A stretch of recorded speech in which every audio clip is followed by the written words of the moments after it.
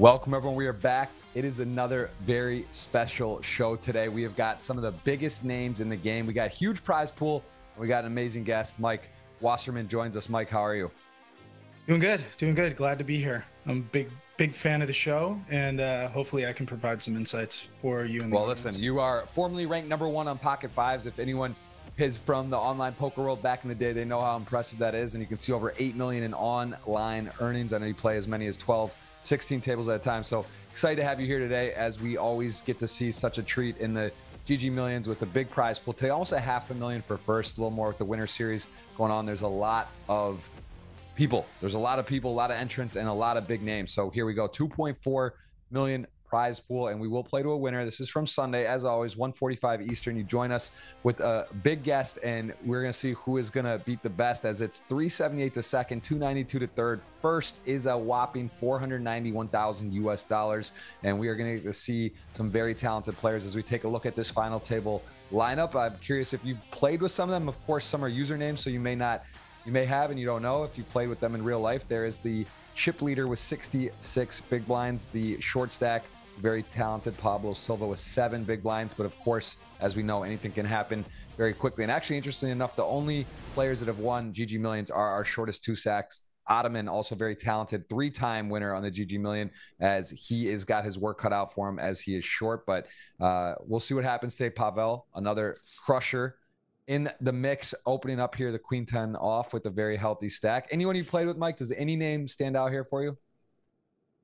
I played with Pablo a little bit. I think a lot of these guys probably play higher stakes than me. I'm mainly playing like the high value, higher stakes stuff online and live, and mostly just grinding mid stakes. So might be out of my my range of like playing too many hands with these guys. But Pablo I've played with and heard of. Alex I've played with and heard of. It's a little hard to see. I think that's it. I don't know what their screen names are. Maybe their screen names would ring a bell a little more. I mean, what a treat of a start. Well, look at this. The king deuce off from 2 of the big stacks here out of the small blind. And you see Pavel's wheels spinning. Look at this. He finds the 4-bet with Queen 10 off. I mean, this is a highlight hand of the year to start. Like, literally, we're in 2024. This is a big one, $500,000 at first. And this is an absolute, there must be some history here, because he's a bit unconventional 3-bet and a light 4-bet. Generally going to give a lot of credit out of the small blind here. And this is some high level stuff we're seeing. And AM then is going to get out of the way, as we will start out with a bang here. Welcome, everyone. Happy New Year again. If you were not with us last week, we are going to see Pavel take control of this final table and assert himself, and apparently likes Queen 10 offsuit, because he is back under the gun and firing with it. So pretty impressive start there. Not a conventional hand. And before we get into more analysis, I want to ask, red or black? Let's do it. Let's have a dinner wager. Let's get the audience a $50 or $100 opportunity. I'll take red. Red. All right. Red flop. Oh. That's the call. You got that. You can either pick first or second or third if you win. And audience giveaways, as usual, my Twitter pin tweet going up if it's not already up. I think it is up, actually. I will get that link for you. Can retweet it. That's either going to be, well, that'll be a $50 giveaway, and then we'll have a 50 or 100 later in the show. So please enjoy yourself. Strap in. We got a long day, 9-handed big money. This one's going to be a fun one, and we will play to a winner. Of course, this is the final table, 10K buy-in from Sunday that we finish on Tuesday. So what do you think of that king deuce off? Is that in your playbook? And then how about the 4-bet? 9-handed at the final table is generally not in my playbook. I reserve those types of 3-bets for situations where I have, when I have more history with somebody, or, in short-handed play, not against the UTG Open too often. So yeah. Well, we're seeing a flip right here. 9's Pablo Silva. We said he's short stacked. He's dangerous. Can he fade the 6-outer on the river? It was a flip. He does. And again, the 2 most popular countries in the GG Million, in my opinion, at least from what I see, is Brazil and Austria. They just tangoed, and now Pablo is back over $1 million in chips and in the game. And again, him and Adamar are the only GG Million winners. Let me see I missed the flop. What was it? It was on. It was red. It was red. You said red. It was 7 of hearts, 3 of spades, 4 of diamonds. So you get either first pick or second and third. Yeah, we got to do this quickly because chips are flying. Yeah. The first few hands. I'll take second too. All right, so you'll pass over to me to first. I'm happy with Pavel, man. I knew you were gonna take Pavel, obviously. Yeah, I mean, look at the play, the queen 10 off, just going for the 4-bet, sending a message, putting it on the line, and I will take him. So you get second and third. Okay, give me a second so I can take in these stack sizes, and let's see. I'm a big fan of the Brazilians, but I think I'm just going to go pretty much based off stack sizes here and take the light 3-better. I can't really see who his name is. AM then? The AM then? Yeah, AM then, and then I'll take Alex as well. Alex Garcia. Right. And you said Alex Garcia, correct? Yes. Okay, so hold on, let me take a look at my notes here. We got some impressive resumes here. It's a bit of a tough decision. I will go with, man, Arthur doesn't really have hasn't played a lot here. I don't know how much experience he's got. And then smart money. I think I will go with, man. Should have looked a little closer. Yeah, I'll go smart money. Okay, I'll take the big blind. All right, so you got Arthur, and then what do we got? We still got a few more. I'm gonna jump over to. I'm gonna take Pablo Silva, the Brazilian. You know, I'm biased to Brazil. I love Brazil. Going Brazil. I get it. I'll take Vlad. Okay, you got Vlad. I will take Adamar. I got the GGMillion champions. I got between them 5 titles. I'll take Adamar, and then I believe that leaves. Is there one more? Gergely, you got the Austrian then, right? You got one extra guy there. Perfect. Yeah. All right, we got a dinner wager. The audience, that's going to be 100 if one of my players win, 50 if one of Mike's win. Again, Mike, so much experience, played online for a long time. Have you ever taken a break, or have you just been pretty much playing straight since 2008? I've tried to take many breaks, and it's something that I could get better at. I don't think I've ever taken more than like 2 weeks off. Wow. I really try not to miss Sundays, even during the holidays. Patrick Leonard, he'll tell you that you shouldn't be doing that, and you don't. And Pavel shouldn't be missing a combo draw bet, and he is going to knock down the pot over 5 mil, put the pressure on. Really, of course, seems like a mandatory spot. He's got 6 high, he's got a straight draw and the flush draw, so he does put the pressure on. He is absolutely going to town right now, not taking off literally any hands. 5.2 million, looking good, looking dangerous, has control, has a good seat as well. And I mean, I guess in theory, Garcia's got a great seat with the direct left of the chip leader, but Pavel is opening a lot and being very active and also showing the willingness to 4-bet light. So I think he's dangerous, right? And as the players see the replay here, they kind of get to see we're on a delay, of course, but they're going to see it's scary when someone's willing to put in that light 4-bet. Sometimes you'll be like, I'll put a light 3-bet. He's opening wide, no problem. But when you're willing to put it on the line with the queen 10 off and put in a lot of your chips, that is definitely difficult to play against here, as ICM is not always respected on the GG Millions. People want the title, they want the glory, and that's what makes poker fun, Mike, that people approach these final tables differently. They're not just trying to ladder. Some people are going for the glory, the win, and putting pressure on, as we see here. A pretty interesting spot. 3s versus ace king suited, button versus big blind, and the small blind actually, not a lot of chips is going to be interested here. Yeah. I think my last pick is about to bust. I think ace 8 jams here pretty frequently, and ace king gets it in, and we see what happens. There is a universe where I guess ace 8 folds, ace king 3-bets, and 3s finds like a shove, but I don't know if that's going to happen too much 9-handed. So there's multiple ways where all the money goes in. Yeah, I don't blame him here. Yeah, and I mean, ace king suited doesn't think long. Got to be happy with the spot, and of course going to love it when he sees the ace 8 off suit. So pretty good position. Of course, you got to get through all 5 as the 8 spikes out. No spade on the turn. Going to need a pure king now. The reverse flip script, and it is not. And that is a tough beat there as we see an 8 get shown by Pavel. A little insult to injury, just saying, hey, that was even more unlucky than it even appeared. And that is a tough swing. Would have seen a knockout, a pay jump for all those involved. And now still 9-handed and a big moment there for Gurgley. I don't see, did a 3 come out or no? I don't think so. No. So yeah, ace 8 really just found a miracle kind of get there. But again, that's part of it, right? Mike, you're aggressive. People so you could fold and just keep getting short, or you take a spot, and that's part of it. You can get lucky. You know, ace 8 to ace king suited is not a guarantee, and he is going to hit and capitalize. Now he's pretty healthy with 2.2 million on 30 big blinds. And smart money is this is definitely a spot where he's going to realize he's going to get a 3-bet pretty light. And this is one of those solver spots, right? The king jack suited, one of those ones where you could definitely be playing aggressively. He does pass to Pavel, and he was dominated. I would have a hard time. Well, they don't know that he 4-bet the queen 10 yet. So like he's going to be able to get away with this for, I don't know, what's the delay, 30 minutes?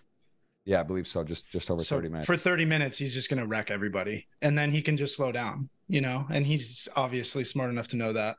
Everybody here is. But yeah, to answer your question, like you can't pass on too many spots. Even in slow structures like this, I think you need to maintain chips. So like taking the ace 8 shove, I think it seems pretty mandatory to me. Also, you know, if ace king, if the guy doesn't have ace king in the big, like he doesn't call with 3s on the button, right? He's just raise folding. So normally he's just like picking up that pot with no resistance. So I think what I'd be curious to know is like, how wide is he actually shoving there? You know, is he shoving ace deuce off? Is he shoving like king 5 suited? Like, I want to know. That's going to be the curious thing about this final table and about high stakes final tables in general is like, what do people do with the bottom of their range? Because it's, you know, with the middle and top of their range, it's not as interesting. I want to see the bottom. I'm sure we will, right? We already saw the 4-bet. We saw the 3-bet with the king deuce off.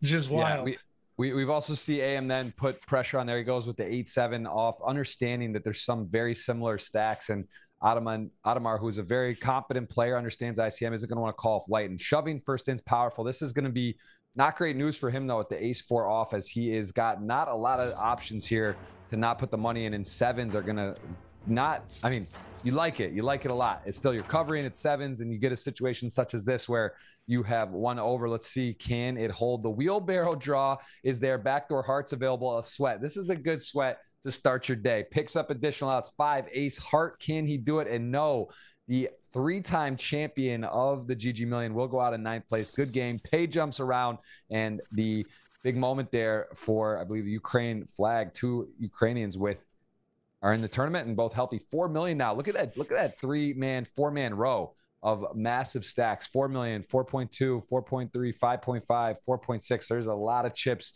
on that row as Pablo is short. A couple other shortish stacks, and we should see some play today now. Stacks getting deeper quickly as the players are very healthy, and this has been fun. What a start to the final table. Hope you're enjoying us. Let us know where you're watching from. We are here to call a winner. Mike Wasserman, you can follow him on Twitter. He also does coaching. We'll talk some more about that. And he is a very active player, coach in the community. So, Mike, yeah, again, thank you for the time today. Appreciate it. I know you had to kind of move around, rush around here today and get here. So we appreciate that, and should be a fun one today. Yeah, totally happy to do it. So he just flops trips here. I imagine. Wait, so he opened the button, small blind called, big blind called.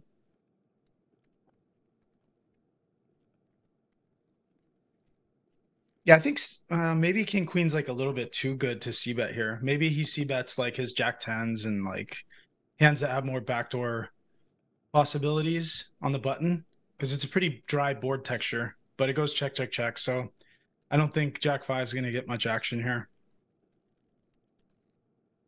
I think he's feels like a pretty mandatory bet here, because this is like all over his range from the big, and he should have a bunch of like gut shots and straight draws and fairly weak hands that are leading here. So, I mean, I guess we could see something crazy happen here, but I imagine it's just going to go bet full fold.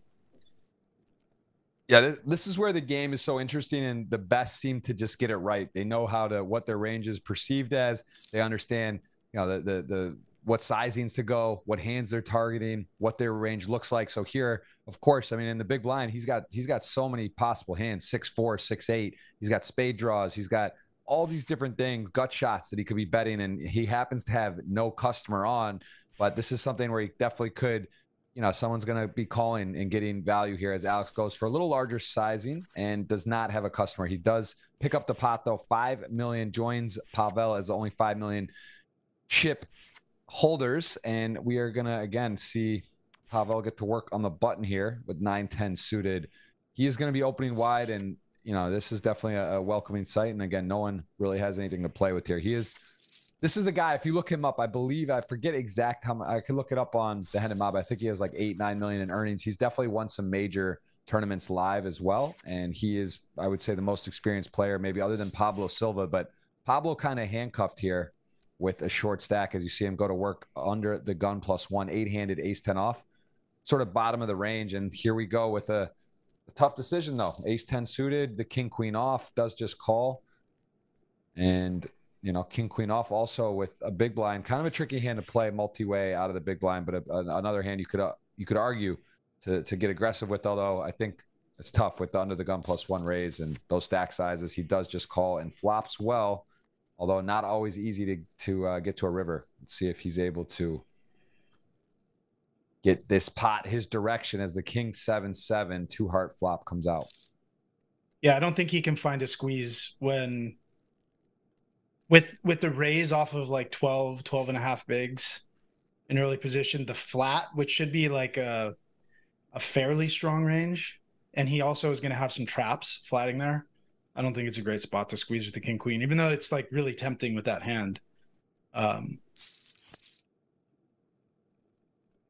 Well, yeah. This hand, this card is going to make him feel a little more comfortable. I mean, loses to aces, loses to pocket kings, blocks kings, 7x not in Pablo's range in any way, even if it was whatever, right? It's that's one of those ones you have to just chalk up. So now going to feel pretty good. And interesting because Pablo Silva now with the ace-10 does block the heart draws, but, you know, ace-10, he gets called here. It's pretty much his opponent has a king or a flush draw, most likely. I guess there could even be some ace highs that he would have, like, you know, ace jack or something that just decides not to squeeze. But either way, Pablo doesn't love this position, right? He's got the ace-10 off, and I guess in his head, he could think there are some hands he's beating, some heart draws that just kind of give up, don't want to bluff off here. So he does check back and sees the king queen will take the pot, and Pablo is in kind of critical condition chip wise here as he is going to be taking the big blind next hand, and he has 600K. Curious if he'll just rip this in or wait for a better spot 8-handed here. I mean, you don't really want to take the blinds again and go through, but also you realize like you're just going to be dominated. So he does do it. Interesting. I thought that's a pretty close spot. Yeah, you're not happy to shove into everybody there. Like if he had that hand in the hijack, he would definitely shove it. But he just kind of can't do it here. I think that check last hand on the river is a really curious check. There's a lot of like give ups and thin, like I think it might be better to be betting your king queen there and getting thin value, trying to get thin value. Maybe I don't know. Maybe they have history and Pablo's capable of like turning hands into bluffs or really thinly value betting like 8s there or something, or 9s. But I think that was a interesting check with the king queen. Yeah, and then I'm pretty sure these players are aware how aggressive he is because of that, indicative of that queen 10 off 4-bet. That's just my hunch that they're aware he's pretty wild. So he is going to open up here, of course, queen off a opening hand with his stack under the gun 8-handed. So he does pick it up, no resistance. And I got a feeling we're going to see fireworks today, Mike. This looks like one of those lineups just that people are going to go for it. And we are seeing some action and all-ins already. So let's see what happens here as Pavel opens again. Man, he's playing a lot of hands. He really is. He's getting sort of like not super premiums. He's getting a lot of decent hands that he can play. And with that stack, it's nice, right? Because he does have a license to open light. And he is doing that. And then, man, you just feel like this guy doesn't want to ever give up. 10-4 off, roger that. Is he going to play or closing the action or just give up? Or as we've seen, maybe even 3-bet as he did with the king deuce off. But he does pass on that. So this is like a pretty high pressure ICM situation right now because you have I mean, it's not ideal for Pavel because he's opening into the short stacks. But once Vlad and Pablo fold, AM then and Smart Money, like if he opens in this spot and it gets through all the way to the blinds, these guys really don't want to VPIP against him because they're kind of like lighting EV on fire by possibly busting. Although they are pretty deep, they could take some flops with them.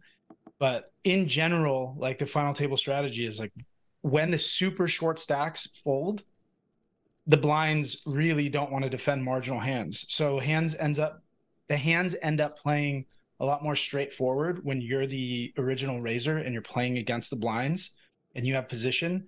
They play their hands like really face up. But this is a very high level, you know, I'm a mid stakes grinder.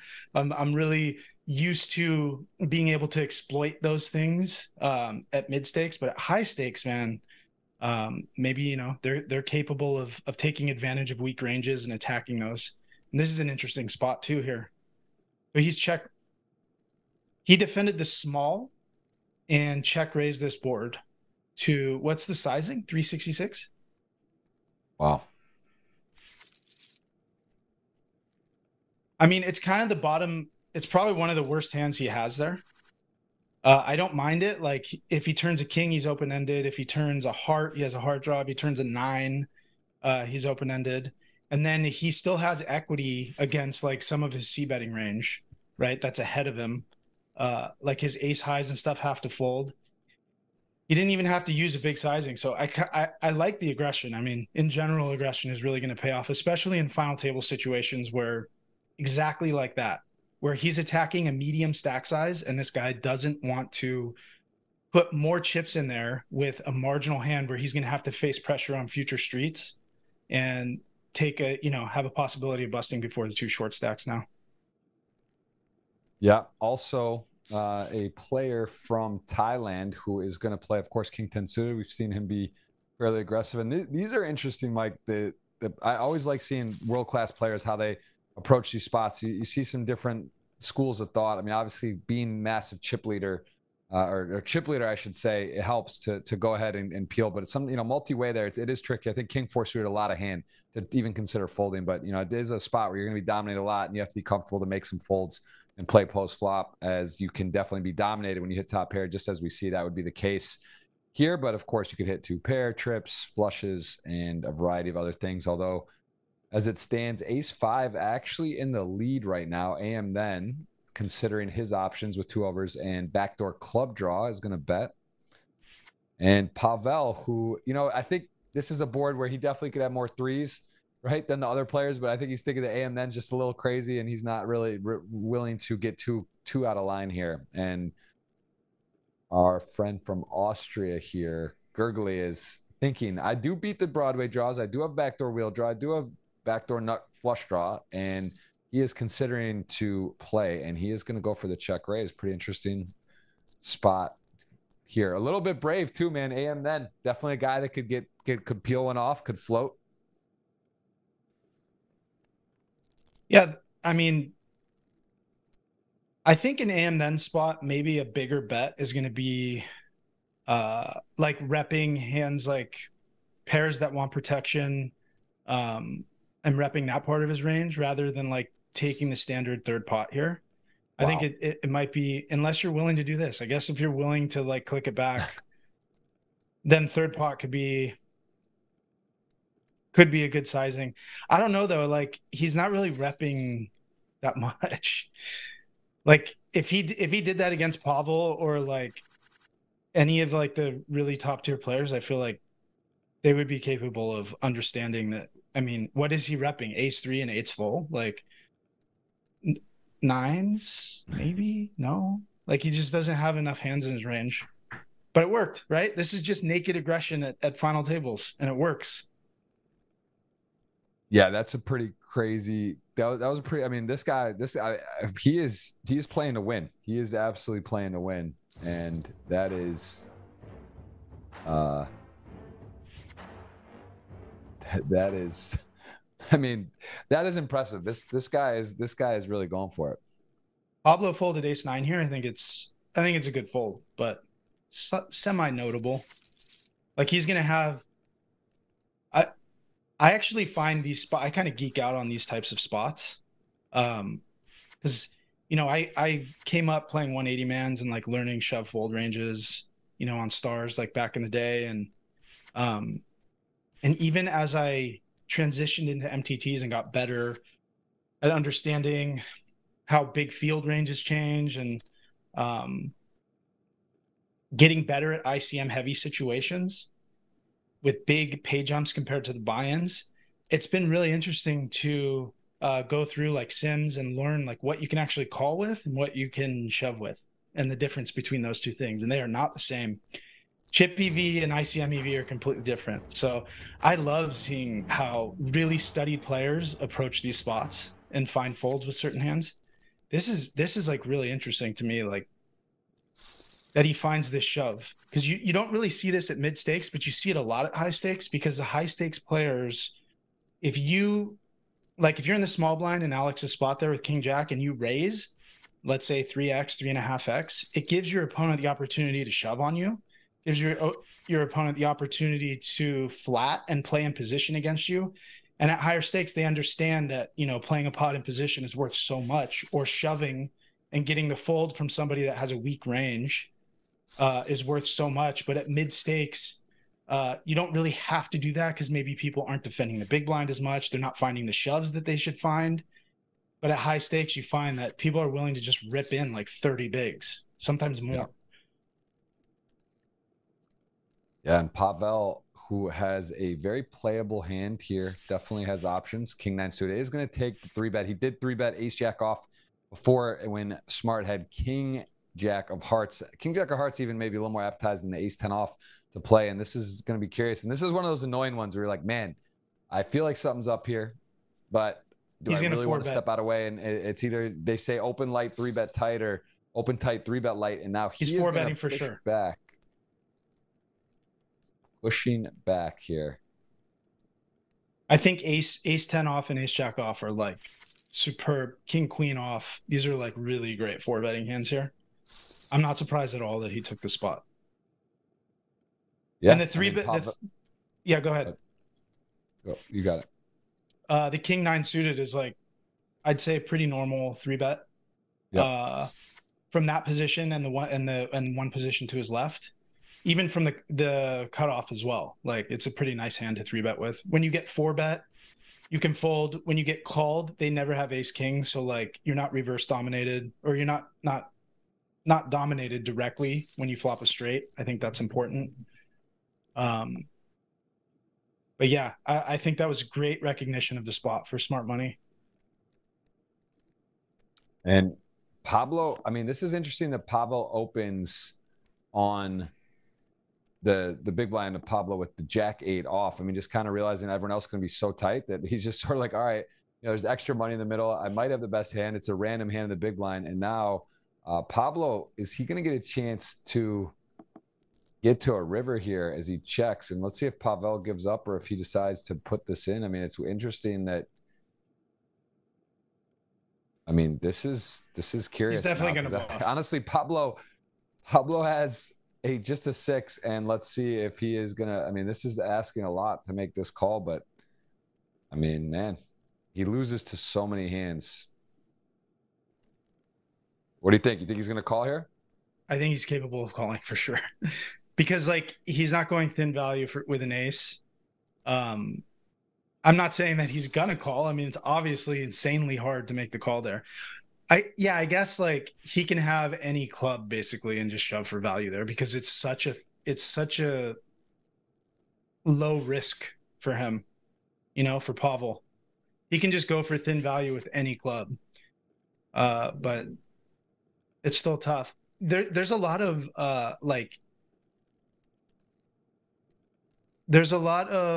what's the word? Like meta game on him opening from the big or mid position with jack 8 into the short stack.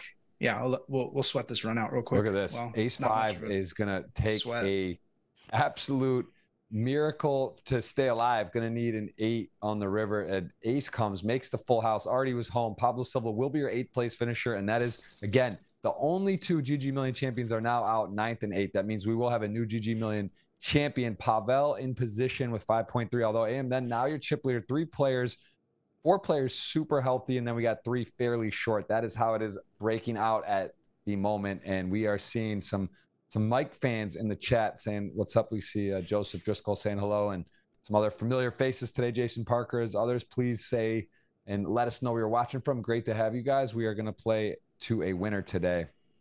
And this is a big final table with almost $500,000 up top. Appreciate everyone hitting the thumbs up. That will be part of the giveaway later today when we do go ahead and put that will be the first part of what you need to do to enter. And we are going to, again, we're going to see what's going on. We're going to have a new champion. I'm just verifying that. But season 1, no one at this final table won. Season 2, we had 2-time winner Adamar and 2-time winner Pablo Silva. And in season 2023 here, Adamar has won as well with 4 final tables. Pablo had 6. And Pavel has 6 final tables in this season already. So, again, very experienced player. You can take a look at their GG winnings. I mean, Pavel over 6 million, 9 million for Vlad, actually one of the more experienced players. And then Adamar and Pablo around 10 million each, as Smart Money's going to take that hand, ace-9 off. Makes a light 3-bet there. Yeah, what's up, Driscoll? I study with him. So one of the things I wanted to mention was like opening into that short stack. I don't think you would see that at early and mid stages of a tournament with the Jack 8. It's just an unnecessary spot to take.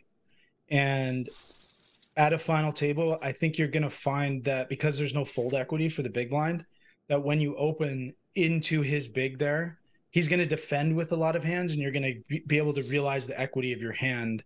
You're going to be able to over-realize it because you can turn it into a bluff like he did and get him to fold the best hand. And the big blind's not going to just shove and take his 20, 30, 40, 50% equity pre-flop. He's going to try to take it post-flop more frequently. So it's like you're over-realizing your EV in that spot. So I think it's like really good recognition by Pavel and understanding that the other players are not going to, like all of the players behind him, when he opens into that short stack, all of their ranges are going to be honest because they're going to show down so frequently, you know? And they don't want to 3-bet, open themselves up to a 4-bet once the big blind folds. So if they 3-bet Pavel in that spot with the Jack 8, it'll probably work because he has a wide range, but he can definitely just like 4-bet light, you know, or 4-bet shove light. And when the big blind folds, they have 2 short stacks they got to worry about busting before them. So, yeah, it's well said. And here we go. King 10, the taxi shot to Houston, Texas. The taxi cab, this is known as King 10 off. And ace-5 suited, one of those ones that is just kind of an exciting hand to play. Could have played it aggressively. I mean, he still has the best hand here. But again, this is part of the issue. You're out of position, and you are going to get a lot of pressure put on you.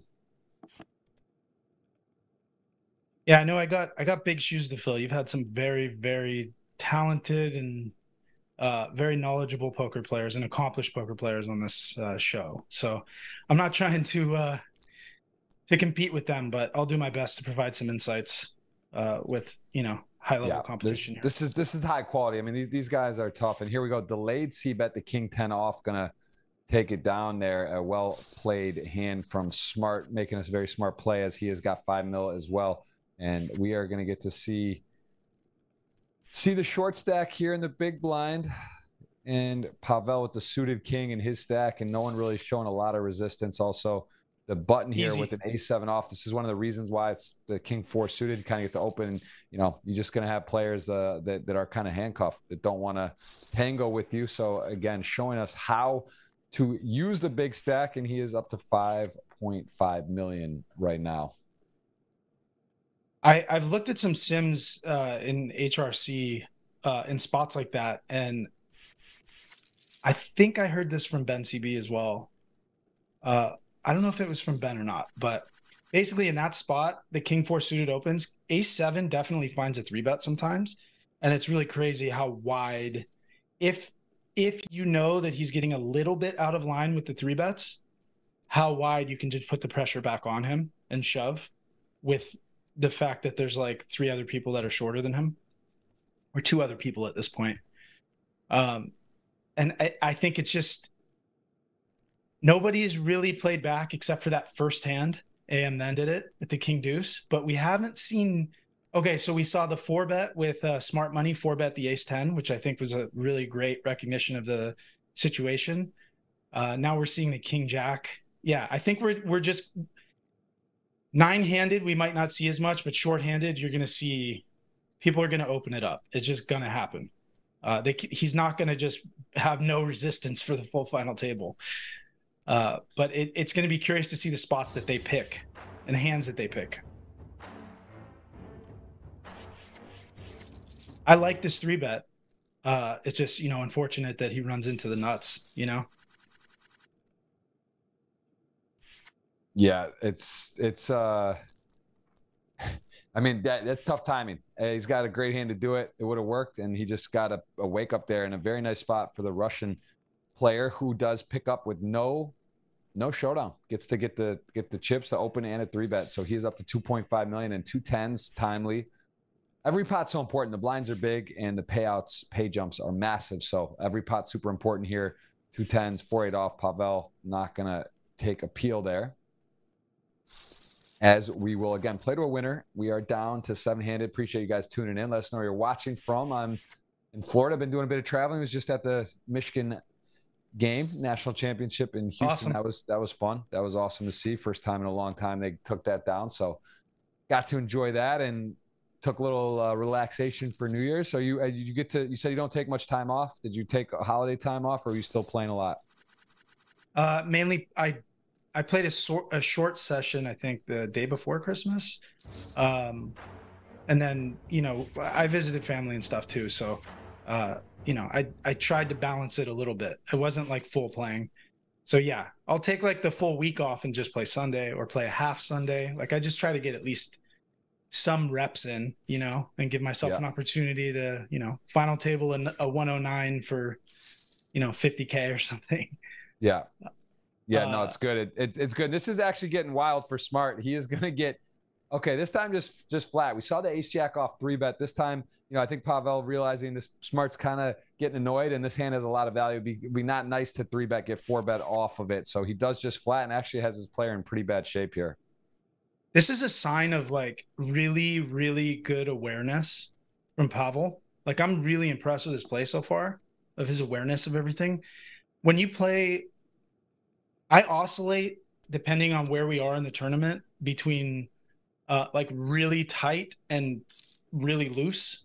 And it depends on what my table allows me to do, what stage of the tournament we're at, how many chips I have. And I try to be able to do all things. And you notice like when somebody plays really hyper aggressive and they don't slow down, it's fairly easy to adjust to that strategy and exploit them. But when they have the recognition of their table image, like he has here, and now granted he has ace jack suited and he doesn't want to get 4-bet off of this hand. So it's like kind of an obvious combo that he should be flatting and like taking a flop with. Also, he can call a shove from behind possibly, and he's going to have traps. He's just aware that if he 3-bets here, he could get 4-bet again, and he is not going to be happy about having to flat the 4-bet. So, and I know you were mentioning that, but I think it's just like superb awareness. So you picking him and having him for your pick for winning this, I think is really good. But I got a good shot here. Yeah, and here Jack 10 suited gonna show how the power first in is. Gets ace 3 suited to fold, the shortest stack in the tournament. What do you think there? I mean, pretty close, right? It's always important. You want to go on your own terms. You got 10 plus blinds. You are the shortest there. What do you think about the ace 3 suited fold? I mean, pretty close, right? This is you're gonna have the best hand a lot of the time, but it's gonna be a situation like that against the Jack 10, King Queen, whatever, 2 random cards, and you're never really dominating. So that's sort of a ICM. A very tough spot, especially when you're the shortest stack, though. I think then you started kind of got to looking at going a little wider. Run me through the spot. I was busy talking. Just now, blind on blind, last hand, Jack 10 suited shoved in the small blind, and the big blind, who was the shortest Ukrainian flag there, folded ace 3 of hearts, and he had Jack 10 of clubs shoved. I'm curious about that spot. In a quicker structure, I would definitely call. You don't have to call with the offsuit hand, but I think the suited aces find calls there.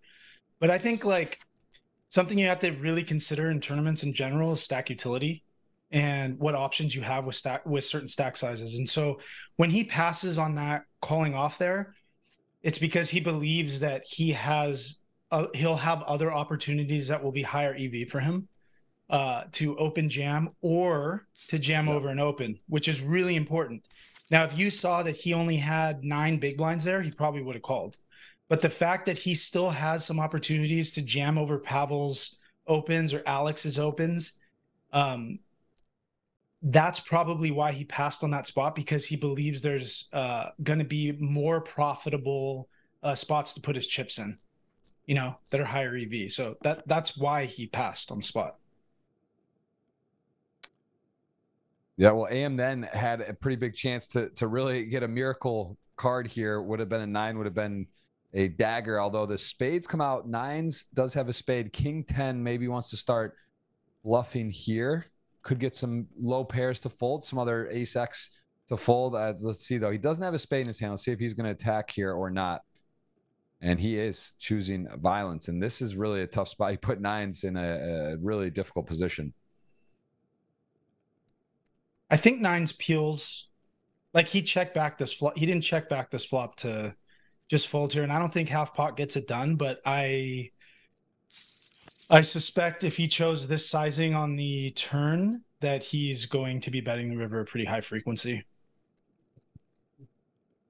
He kind of chose that on the turn by not just leading, but leading a size where wow. I'm surprised he gave up. Like, I feel like if he was going to give up on the river, he should have just chosen a bigger sizing on the turn and get more folds. But he only went half pot, and he's giving him a good price with like a bunch of hands that check back. There's going to be like ace 10. There's going to be hands that can't call a river bet, but like have to call a turn bet. I don't know if I agree with that. Yeah, interesting. I mean, based on how he's played, though, also probably aware of his table perception, how they perceive him, how his image is, and maybe just decided he's going to have it next time. He's been a little out of line today, as we're going to do a mystery hand. Mike, you get to take us through it. 2 9s. Talk to me. Open for sure. Let's see if he goes min raise or what he does, and then there you go. Min raise off 20 bigs, 2 9s.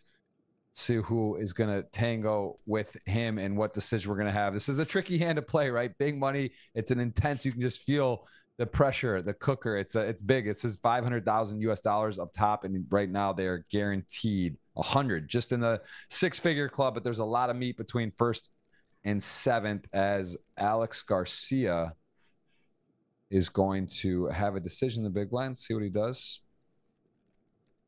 520,000. You think he's gonna? Yeah, maybe. Okay, just call. Oh, well, this one. Okay.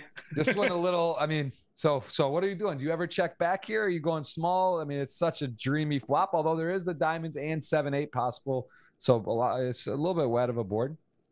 If there is a hand to check back, I feel like mixing this in with your ace highs is pretty good. King highs and ace highs is pretty good, but considering the way the stacks line up here, I probably would just c-bet small and just pretty much have a really wide c-betting range here. Although it is a final table situation. The reason that I like c-betting here is because because Alex has so many chips and has so many straight draws and flush draws, that he's going to continue here, especially against a small sizing. So I like it. If the stacks were a little bit different, I might just check it back. But because the big blind has enough chips to speculate or to put pressure on me, I feel like going with an inducing size is pretty good. All right. So we're going to have some tough spots here coming up. We don't we don't know what Alex has, but we know if we're Gurgly, we are saying that we do not want a 5 of diamonds or a 10 of diamonds. Those are probably the two worst cards because everything draw wise gets there. Of course, he still is beating 6x. He's beating, there's other straight draws, 7-10. There's other stuff, but this is not a fun card, Mike. And if you're Gurgly, you just can't believe what fell. And now you have a little bit of decision. You want to kind of keep the lead in the hand. You check back, maybe let your opponent. Okay, so you do check back, and now there's a 4-card straight, 4x somehow. I mean, not as worried about, but you lose to flushes and you lose to straights. This is brutal. Hand turned out a little bit dicey for Gurgly. Let's see if he's going to get put to the test here. He's not going small here either, because Gurgly is capped, right? Unless you check back the nut flush, which is unlikely. He doesn't have any flushes. Alex has all the flushes. He has pretty much all the straights. This is just a really, really, really annoying run out.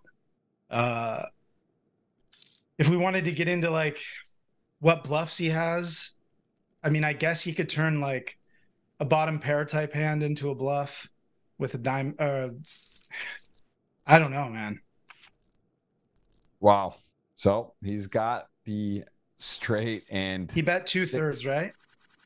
Yeah, he hit it. He hit the turn. He hit the river, made the gut shot there. Pretty brutal run out. Gurgly does go ahead and call, as he is going to see the bad news, and that is officially 5 million again for Alex. As again, there's a lot of chips. 4 players with a lot, 3 players kind of shorter, and we are going to see who's going to come out on top here, as that was a tough blow there for the Austrian player. Nice pickup. And I mean, you could argue about that turn bet.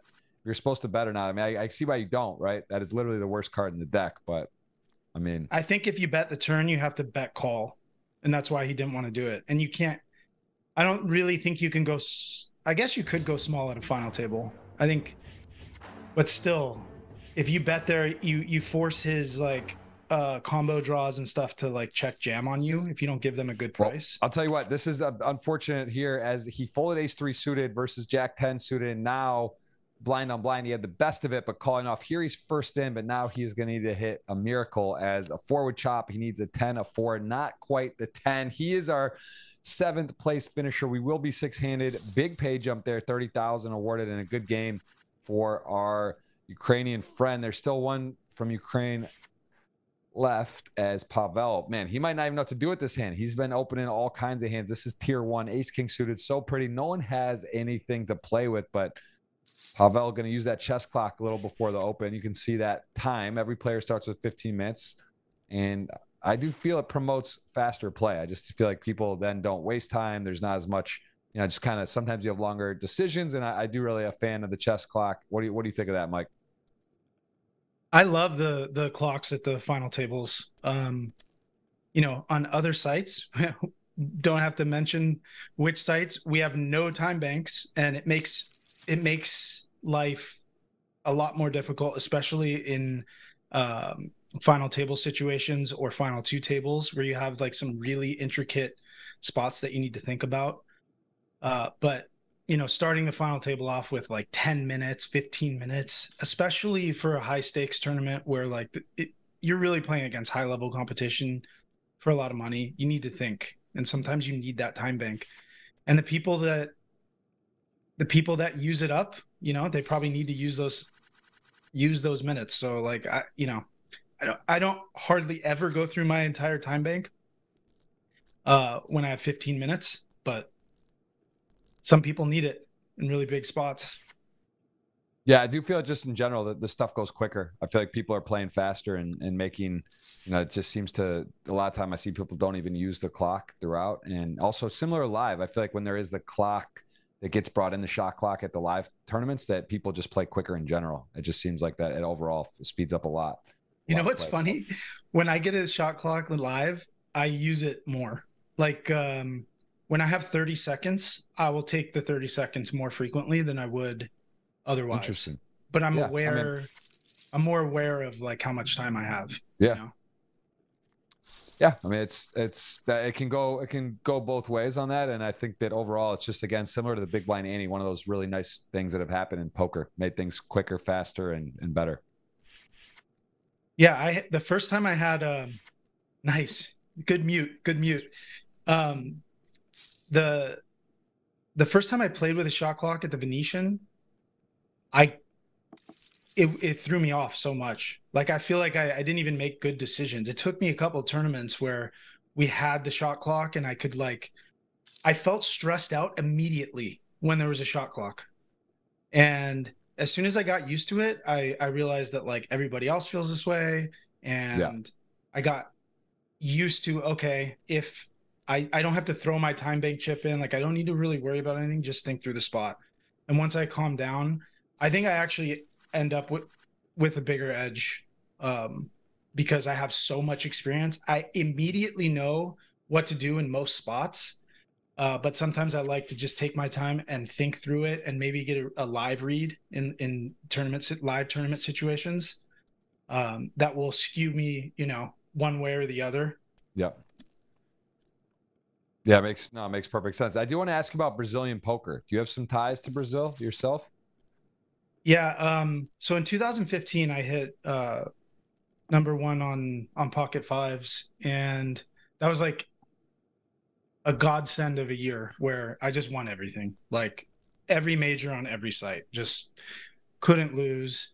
Was meditating before my sessions, was taking care of myself. Like I was broken up with my girlfriend at the time, so I was like fully inwardly focused.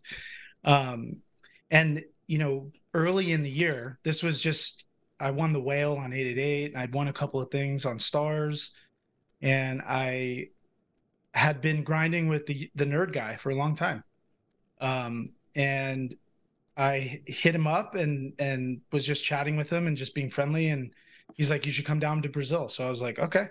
So I went down to Brazil and stayed with him for like a week and a half or 2 weeks, and just kind of got the lay of the land out there. We went and played the BSOP, the main event. So I got to experience like the high end of the Brazilian poker community.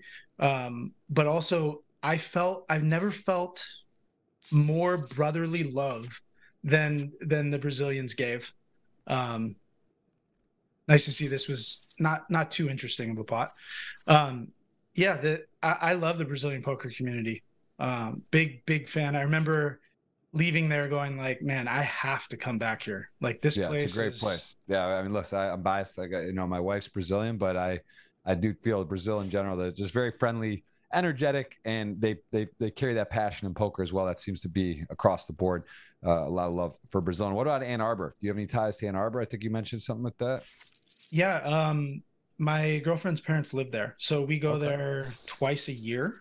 So nice. I'm driving, and actually during COVID, we moved to Ann Arbor for like 6 months. Like the Oh wow. beginning of COVID, we're like, we're out of here, and we just left.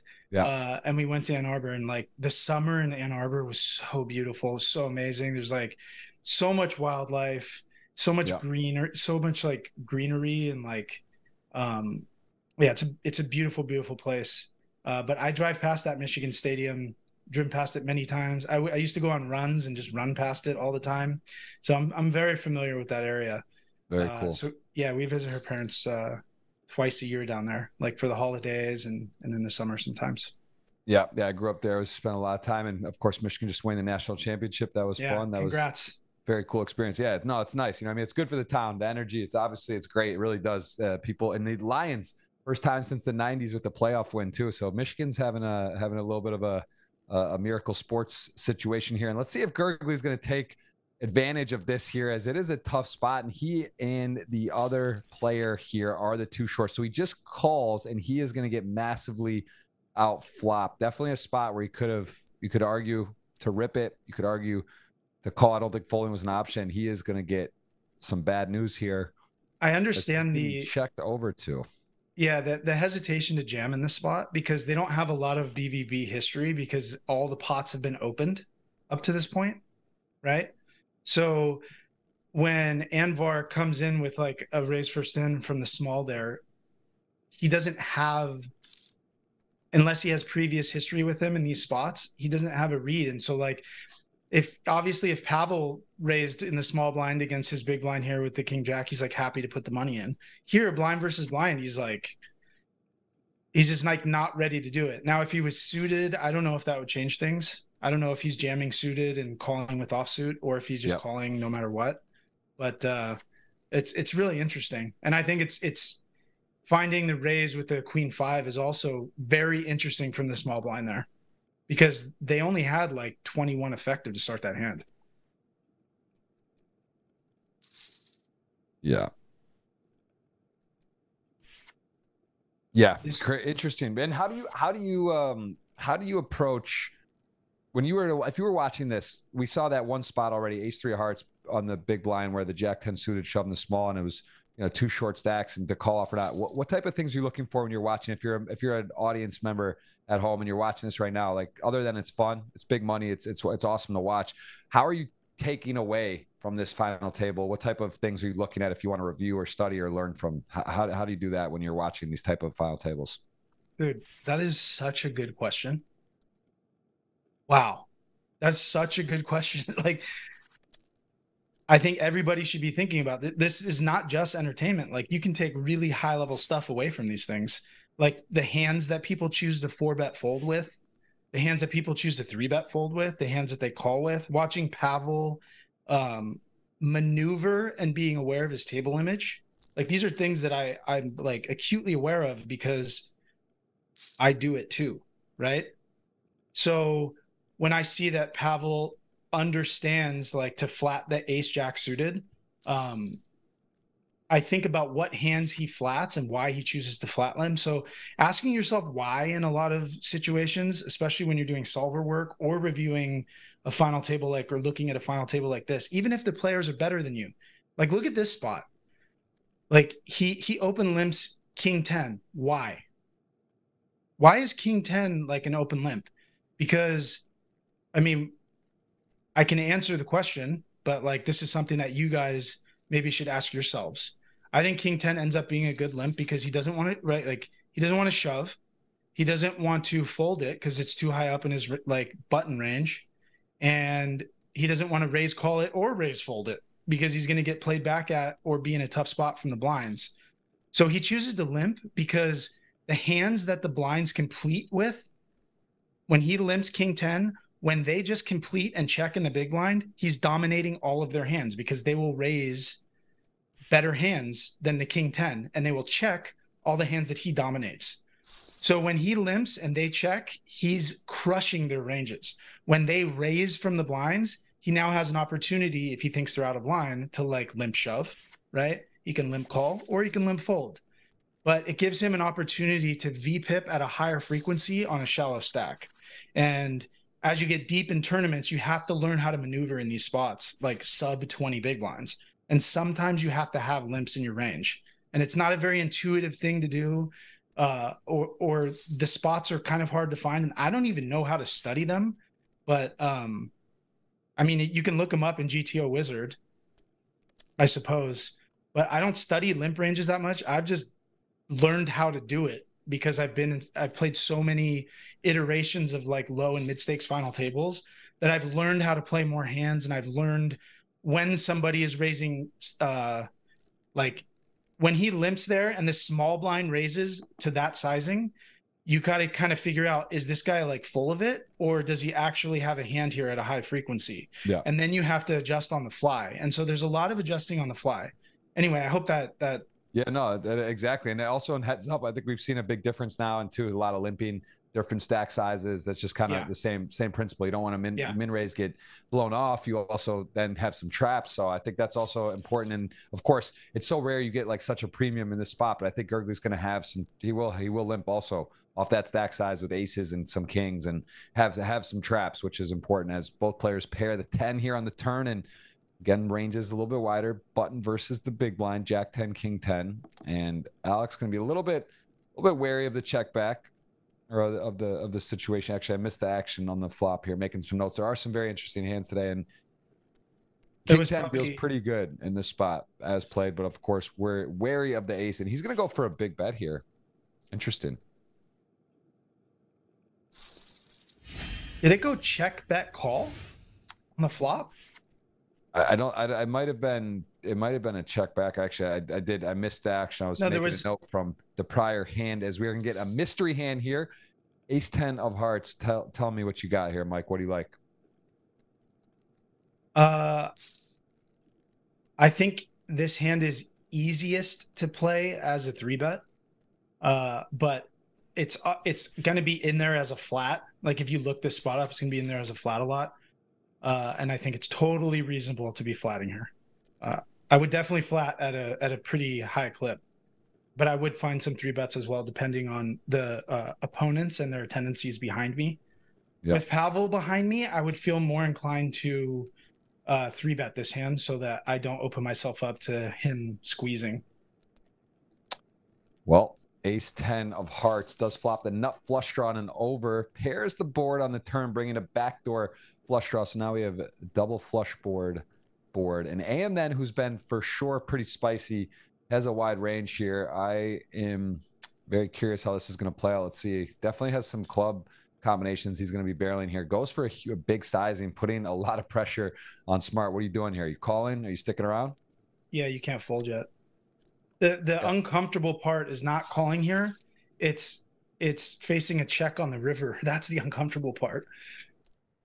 Yeah. Well, also backdoor clubs, you know, there's a variety of hands that just came home. Jack, queen of clubs, Jack 10 of clubs, all these type of ace, whatever, ace, any clubs, right? He's going to be barreling his club combinations here on the flop turn. And now, I mean, ace 10 suited. It's not fun when you have the front door missed flush draw, right? Like it's unlikely your opponent has Jack 10 or Jack queen of, or I'm sorry, Jack queen of hearts or, you know, whatever, some heart missed draw. So now you really don't miss much. I guess 7-8 suited as well. There it is, the 8-9 club. Like I said, the backdoor clubs do come home. So good call. Would have been interesting if that was like a deuce of diamonds, how that plays out, and if he considers more calling there. But as it plays, AM then will take commanding chip lead, shows aggression, is rewarded. He gets there and he has got the lead. And now he has got the ability to even go wider. But Pavel waking up again with tier 1 ace king suited, such a welcome sight. And these players have some history. Let's see how he will respond to the 3-bet. And actually, is there a version of just flatting? They're so deep, they're 1 and 2,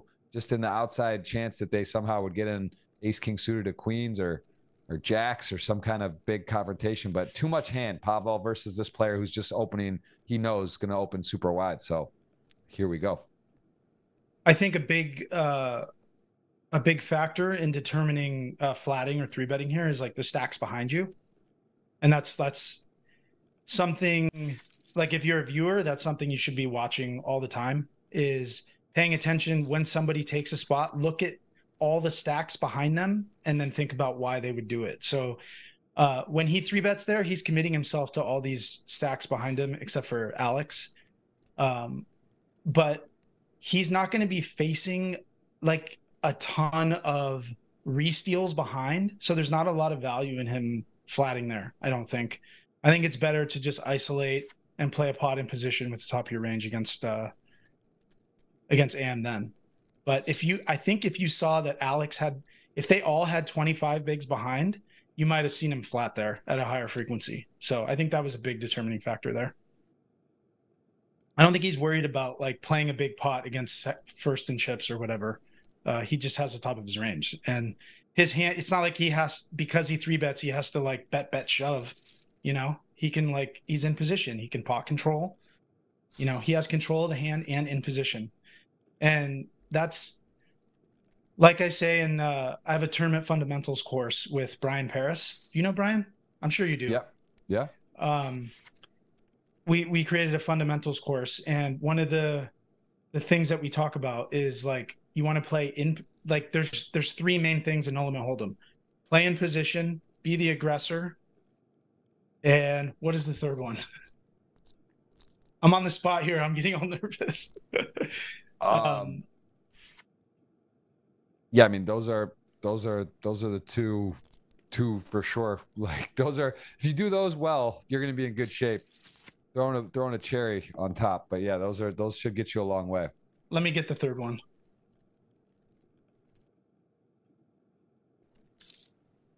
All right, both players missing. Also, so hard to make a pair in no limit hold'em. And so, of course, semi-bluffing. A big portion of what you need to be doing is putting pressure on here. We just get a good illustration. Both players with no pair, but the aggression, as you see, does help. Jack nine suited does get the slightly better hand to fold both backdoor flush Yeah, draws, queen high, jack high.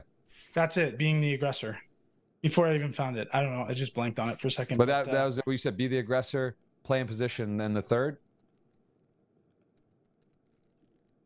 Be the aggressor, in position. What was the other one?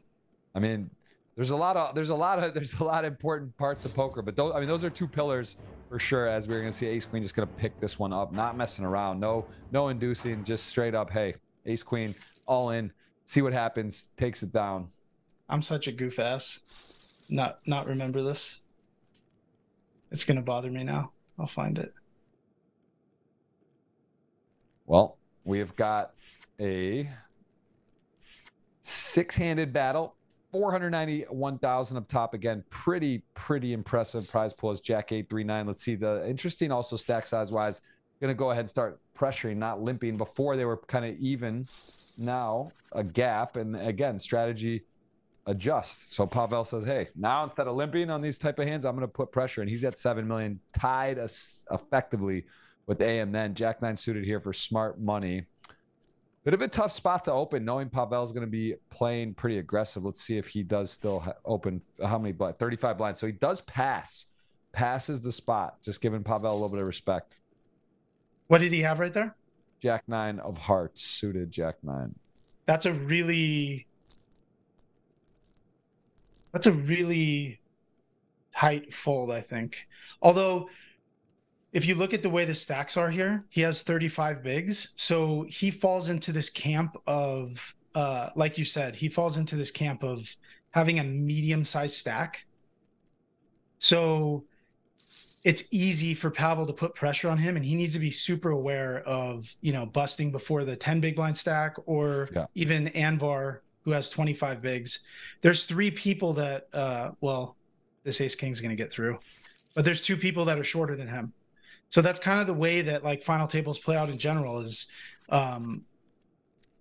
the big stacks want to put pressure on the medium stacks when there's, short stacks still in play. And so you're going to find, even at the highest levels of the game, like the big stack at the final table is going to find ways to put pressure on the medium stacks because they have the least incentive to go broke, whereas the short stacks, they need to find spots to chip up and to give themselves a chance to win the tournament. I think the most gangster thing that you will see is when people like, Nacho says ICM is for poor people. Yeah, it's a great quote. It is a great line, and that's not necessarily true, but it is a good way of making a bold statement about how to approach that. And here he is. He's just going to defend queen 5 suited. Ace 8 decides, hey, there's a lot of hands that I'm beating. He does rip it in, and now has the backdoor club 3-1.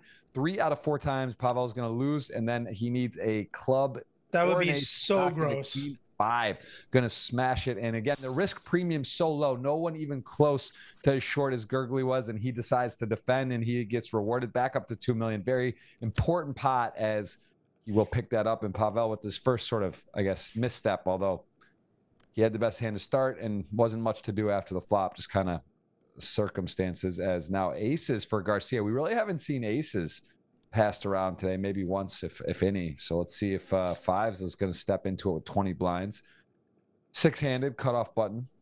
5 starts looking a little bit strong, but at the same time, it's big to risk it all with 5s. Getting a flip or a 4-1, you get called and you're in bad shape. Not so fun. He's got enough play, and he does pass on it. Good discipline there. That's a tough spot to pass on. Again, like if Pavel opened or if AM then opened, I think he would take that spot. But because Alex is opening into AM then, there's a little bit of meta there that like he should have a fairly strong range, because he's going to be playing against somebody that's going to defend the blind a lot and could put him in a tough spot. So I don't know if Anvar's thinking about that, but like these are the things that you should be thinking about. Like seeing that he folded fives there. If you look it up in chip EV, fives is like a slam dunk shove in chip EV. Like you can shove there all day and print money, right? But in a final table situation, like ICM is real, right? Like thinking about, is it worth, it's not even, it doesn't even have to be ICM. It's just, is it worth it for me to take this spot here, or will I find a better spot? And that's kind of like what ICM is. So he's thinking about if he can find a better spot, and he believes that he can. And I think he can as well. But if you think you have no edge at a final table, like if you're against a bunch of sickos, like throw the money in there with the fives for sure. But if you think that you have a skill edge somewhere, or that somebody else is like a fish and they're going to bust before you, whatever it is, then maybe you can pass, you know? But as an amateur against a bunch of pros, like you should just be jamming and playing big pots. Yeah, I mean, of course, it matters the where you start with chips, as we saw the two most experienced players, at least GGMillion wise, with the 3 and 2 titles, both going out 9th and 8th. They were our shortest stacks, and they did never quite get it going. Pablo got a little bit of, an opportunity with the King 6 versus Jack 8, ended up getting bluffed in a spot where he was short. Pavel made a nice play with the Jack 8, and we got to see some post-flop play. And here, Pavel in a bit of trouble. The A6, not a lot of backup here, as that is a card that will maybe slow things down, at least for him, but he is in big trouble. Could chop, right? Certain cards, the deuce. All right, Jeff. I got the third tenet. These are the tenets of No Limit Hold'em. Be in position, be heads up, be aggressive. That's it. Be heads up. Okay. And I'm the one that came up with it. I was just like, I was writing the fundamentals course and thinking about it. And I was like, what are the keys that we want if you're just starting out and you don't understand No Limit Hold'em? It doesn't have to be tournaments, doesn't have to be cash games, whatever, all formats. If you're heads up, if you're in position and you're the aggressor, when you check all those off, you're giving yourself the best chance to win. And that's really like distilling it down to the simplest tenets, for lack of a better word, of like how this game works. And you're going to find that like all of these players will check those boxes, all 3 of those boxes off as often as they possibly can at all stakes. Yeah, and this is going to get, again, Pavel just kind of in a dark spot into a chop, does get the runners, and now ace-king suited again. And this time we may see 5, and we may have a very important pot at this final table, as, again, ace-king suited 10s. These are kind of just one of those things in poker. You play all the other pots, the small blind, the big blind, the different positions, the different times you kind of battle to try to put yourself in a position.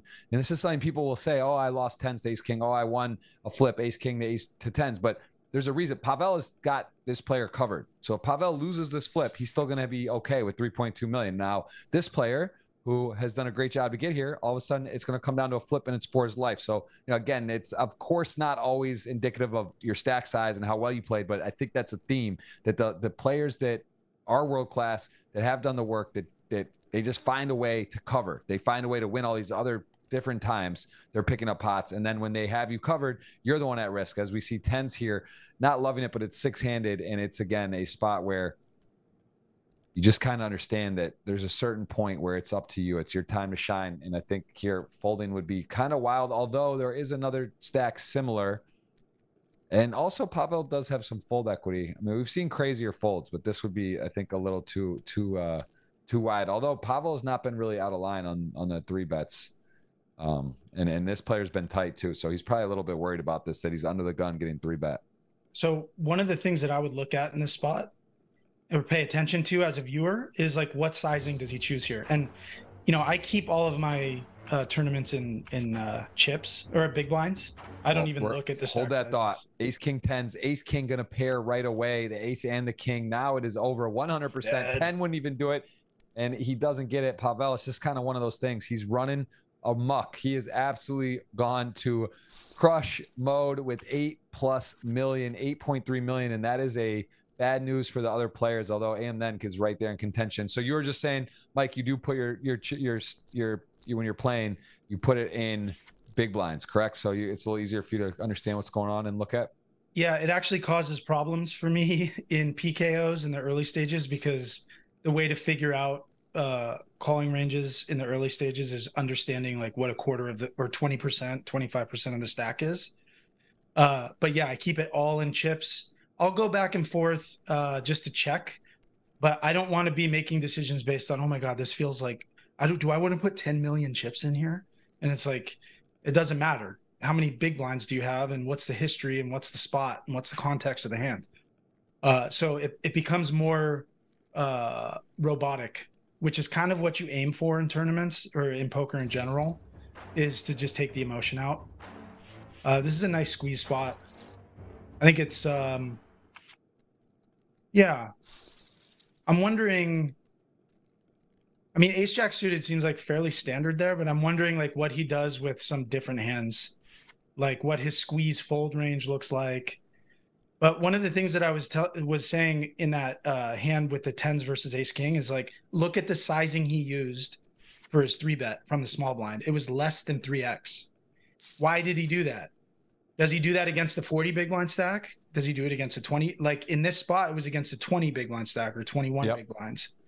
And like, he can't have a 3-bet folding range if he only uses big sizings, right? So he's like trying to feign weakness, trying to feign weakness by having a small sizing, but really he just has the nuts, which is what a lot of people do.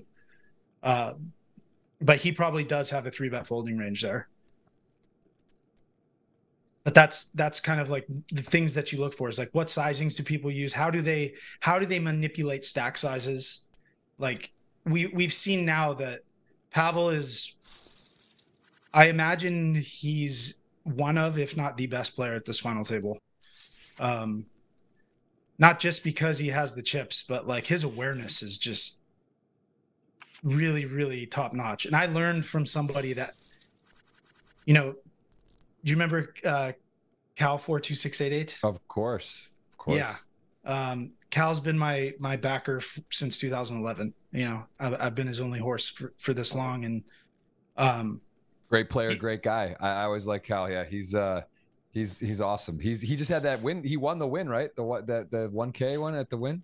The prime 1K with 10,000. Like brother, 10,000. It was a live 1K Sunday Million is what it was. Like in the prime of the Sunday Millions, like 10,500 runners. And he ended up, they made a deal heads up for a little bit, but he won, you know, 1.3 or whatever it was, somewhere around there. That's such a sick one to get. I mean, that really is like the dream. What a dream to be a legend of the game, be around forever, and then just kind of, those are one of those staple ones you'll never forget. As smart guy may never forget this. He just hit the set of sevens. We haven't seen a lot of post flop people making big hands, although tens, you know, 2 overs, not loving this flop, so may not get. It's gonna be hard for him to get too hurt here, but sevens flops gin, lightning in a bottle. This is big and checks back, and now one of those cards that actually is not great to see, but also gives Alex more hope. Now he goes from 2 outs to what, 11 outs, or yeah, what do we got? He's got 9 or 10, yeah. So he's got a shot here. He's got a shot to win all of a sudden out of nowhere, and you know, tens definitely. He's going to be a little bit concerned on the bet. He's realizing, though, that I don't think so. It's not fun when you're drawing and you don't know if you even want to hit the spade, but he does call, and sevens has a winner if he can get to a river. The only combos that sevens is worried about here is like king, queen, king, jack, king, 10 of spades. Like queen, jack of spades probably c-bets this board. Jack 10 of spades c-bets this board. 9, 10 of spades c-bets this board, right? Yep. So there's not a ton of flush combos I don't think he needs to worry about. So I believe that he is just playing his hand for value here. The sick and I you know, I just don't see tens like bluffing the river. I don't think this is a great combo for it. You want to have like at least a better spade in your hand or 2 like, yeah, I just don't see it. I think he's just gonna fold. Yeah, gets out of the way. Because that's another thing is like, because it's an ace high board, ace king high board. Like, what combos of flushes can he actually have there? You know, if the ace and the king weren't spades or whatever, and spades run out, then like he can have an ace and king high flushes. But I don't know. It's just something to keep in mind too when thinking about ranges.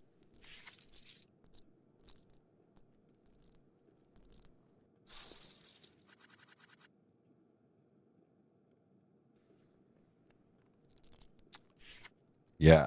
This is interesting to see. I mean, Pavel has really been steady, just kind of never had a lot of adversity. And here, ace queen to ace is such a cooler. Does he find a flat off the stack depth? And at this particular thing, it won't matter, I don't think, right? Ace queen, just a lot of hand covering as well. Big hands, 5-handed here. We're going to cue a giveaway for you in a bit. It's going to be $50 or $100, and it will be a GG tickets for someone. So let's see. He's just going to come out firing it. And I mean, smart. It's one of those spots too. Smart. You like ace queen off. You don't love it. You are beating hands. It's just, you realize you're going to be flipping. You're going to be behind, and he is going to. He's not even considering go ahead and whip folding it in. And this is the nightmare. Like, even against ace king kings, you got life here. You're in bad shape. Needs a lot of help. Says good luck. Finds a queen for a sweat. The 4 pairs on the turn. Queen or queen only. 4.55% if he can do it. And scary paint, the real sweat, but Gurgly gonna take it, and we are still 5-handed. Still 5-handed. Jeff, what was the emoji? I'm pretty sure he gave him the good game emoji when the flop was a queen. It might have been for the positivity on him, huh? Yeah. I mean, yeah. Yeah, that was ace queen, bad shape. All of a sudden flops life there. Wanted probably a straight draw, some kind of gutter, or a flush flop possibility, but no, didn't have a chance. And now jack 9 suited in a tough spot, in debating, does he want to kind of stay active or not? Going to pass. Pavel will certainly be taking that role. And playing. So again, to go back to your question, what do you want to take away as a viewer? Like, when you have 20 big blinds in the big there with aces, I don't even think he had 20. He had less than 20. He had like 18 bigs or 19 bigs to start that hand. Like, 3-bet folding isn't really much of a thing there.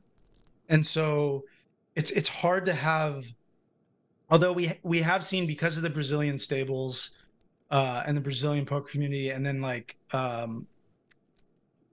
I guess some of the people in like Ukraine and Russia and stuff have started to like throw in some of these really small 3-bets, and the game has actually changed a little bit. So he opened 7s here, got jammed on. Yeah, he raised, folded. Okay, that's crazy, right? That's a crazy spot right there. He ripped the ace-6 because of the ICM pressure. He shoved like, how many blinds was that?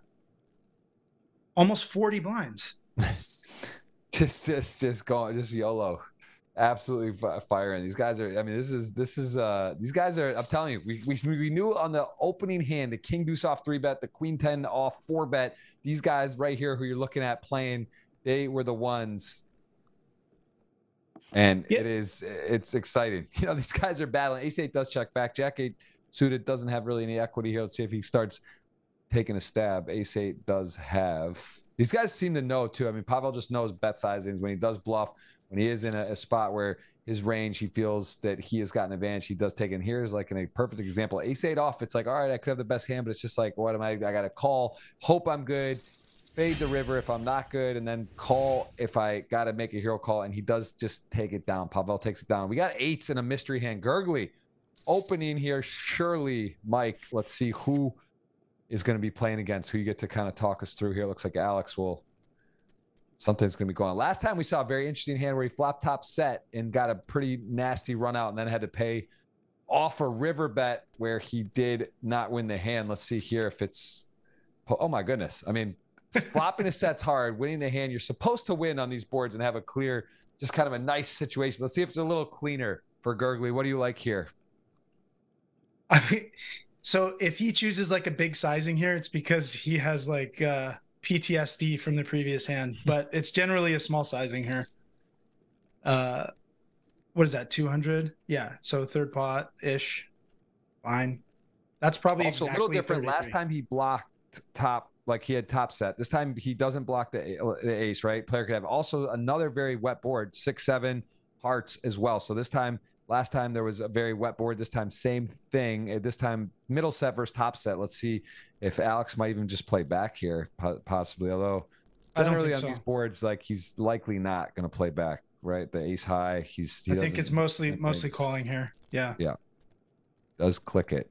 So this is music to so Gurgley's ears. See if he just calls or if he decides to put the action up. I mean, it's nice when you don't block. I guess you could have ace five. You can have, you know, a lot of aces aren't going to check raise though. So this is actually a little bit, like you said, a bizarre, generally going to just call. So let's see. I actually don't mind clicking it here because like a lot of the hands that he's check raising with, he doesn't check raise just his ace. I don't think his top pairs. So he either has ace five, ace eight, or he has a draw. So he either has a hand like, so you kind of force his draws.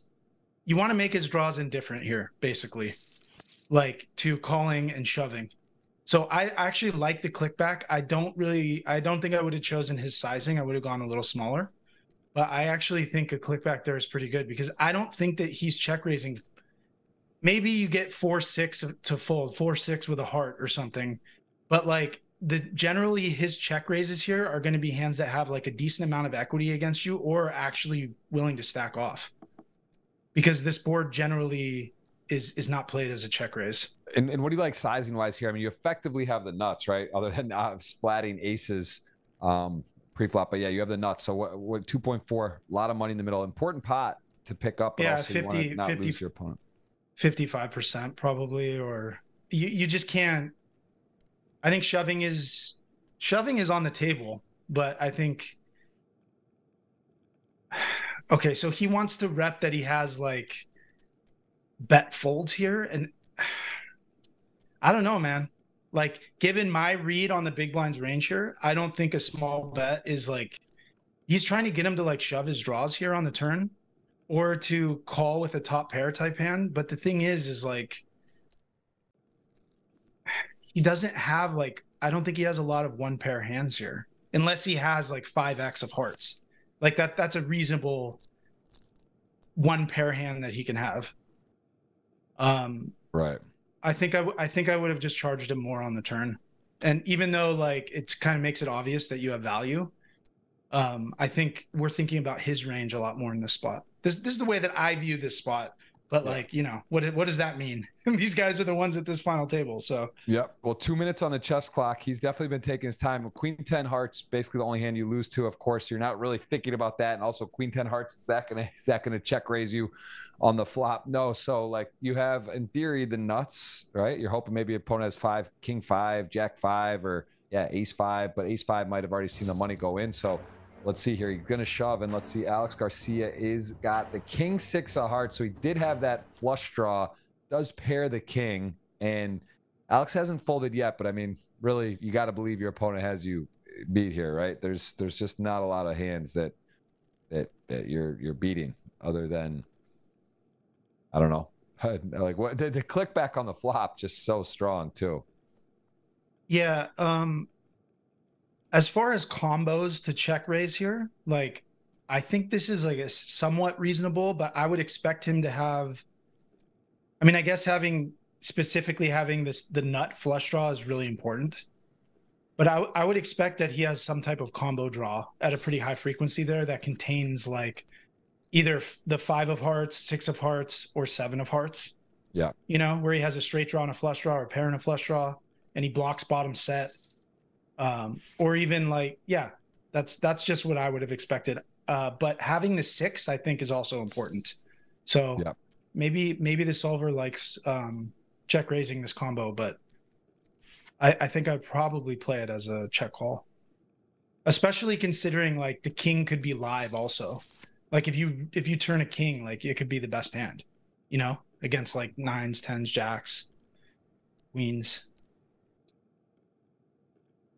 Yeah, crazy action right now. We got 8.3 million chip leader. AM then played great. He has really been aggressive as well. Really impressed with the play so far, I'd say. There's been aggressive nature today, which is always fun for the viewers. Always fun to watch. Always fun to see some different styles of play. We've seen a lot of action today. Appreciate everyone coming in, hitting that thumbs up. We'll cue the giveaway here coming up. Going to be $50 or $100. Got to hit the thumbs up and then type in a keyword, which we'll put. And of course, the Twitter on my pinned tweet, Jeff Gross Poker. Already put the link in earlier, but you can just go to Jeff Gross Poker on Twitter and be in for that. Mike, I hope you hit the retweet out. $50 cash money. You're there, strung out 12 on Twitter as well. So we are. Yeah, let me try to retweet that. I gotta find Just added you on there.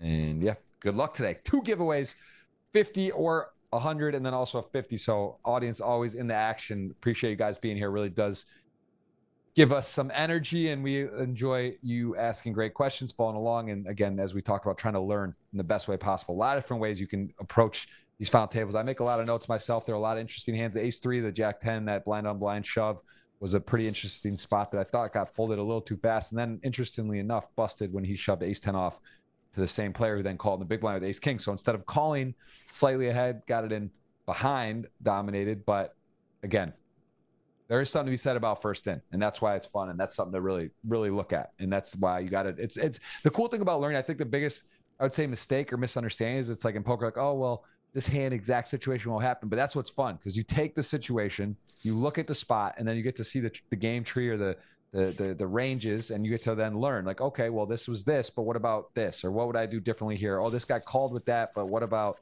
you know, how wide does it go? How loose do you shove? How these are how you get better quickly. And again, memorization is important, but even the best players in the world, they're not memorizing every single spot or every single nuance, but they see it, they get familiar, they see pattern recognition, and then they approach it. And then when it's time, when you're here, it's for big money. You have a good idea what to do. You're not lost. You're not like, man, because even like for me, I'm looking at it and I've seen it all. I've been around 20 years, and that spot is very close. And there are multiple things to consider. What are the other stacks? How short am I? What's my risk premium? How good are the other players? How do I feel I match up in the table? What's the future game? So like, there's all, it's like a beautiful mind. You just got these different things you're thinking about. And at home, oh, here we go. King deuce suited, king queen suited. Pavel behind 10 would lock it up. Let's see, 8, 4 extra outs. I mean, deuce is really 2 outs for the 2, 1 to come, and it is a no! Diamond. You never know when you need the diamond. The scare. What a wow! He made that the is flush. the right okay. emoji. The few, because that was definitely close. But honestly, no sweat off Pavel's back. But this one a little more expensive. We got kings to 8s. Yeah. And that is going to be the queen 10 is what really did it right here. The queen 10 didn't open. Yeah, it could have played out completely different. Although he probably still runs 8s, but now he definitely shoves 8s. Yeah, this is a fist pump shove. I mean, with the 2 short stacks there, and the guys only has to risk effectively those stacks and kings. I mean, can't believe it. He gets the good news. Not even the ace X over, so a little bit of a bigger favorite, 20 to 80%. But Pavel dangerous. Never count him out. Can he ping one? Safe to the river. 2 outs again. Last time he hit one of 3 outs, but it wasn't the right one of the deuces. And he's going to get a clean one. And just things change quickly. Smart guy is feeling pretty good right now. He is officially, I'm sorry, smart one is got, and he's getting some hands, man. He's on a little bit of a heater here, Mike, getting a little rush, gets the double, and now ace king. Who had smart money? You? I think you did, right? Yeah, I believe so. I had back. Pavel, smart money. You had Alex Garcia. I have Gurgley. I got AM then and Alex. So 3 to 2. I think I outchip you by a little bit, by a couple million. Okay. That sounds right. We're it's a fair fight though. Audience got a good sweat, $50 or $100.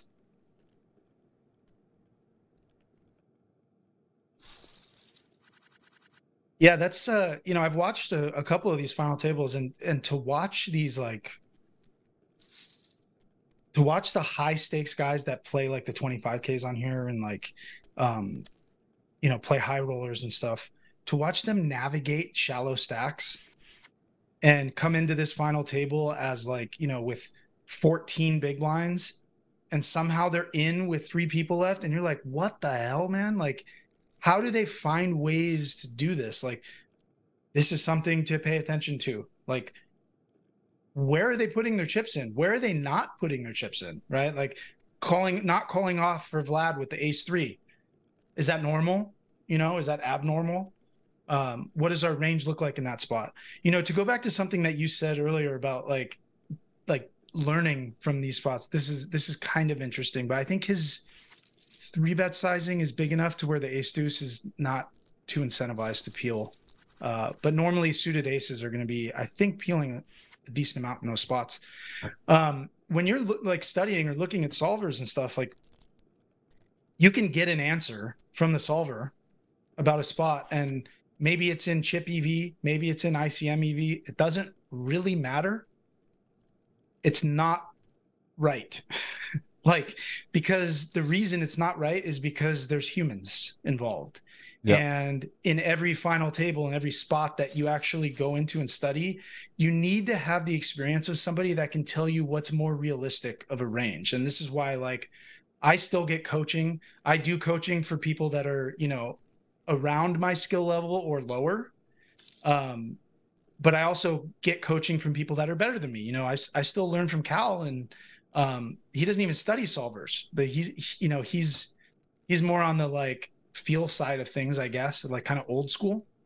But I think it's really important to understand like that even if you go hard on studying the solvers, it's really just giving you a baseline of what you would do with no information approximately, but then you have to factor in everything, right?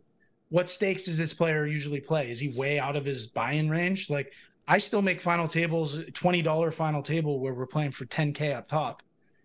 And I don't care about the 10K. I want to get first. And I'm playing and I look a guy up and his ABI is $6. And you just think about how many buy-ins that is for somebody that plays a $6, and how can I exploit them, right? Like that's the way that I think about these spots. So that's the human element of this thing. So I think it's important to understand that. Like you can't, it's not a one size fits all for all these spots. And that actually goes back to, you know, talking about the nerd guy, Yuri Dzielewski, like the funnest last name you could ever say.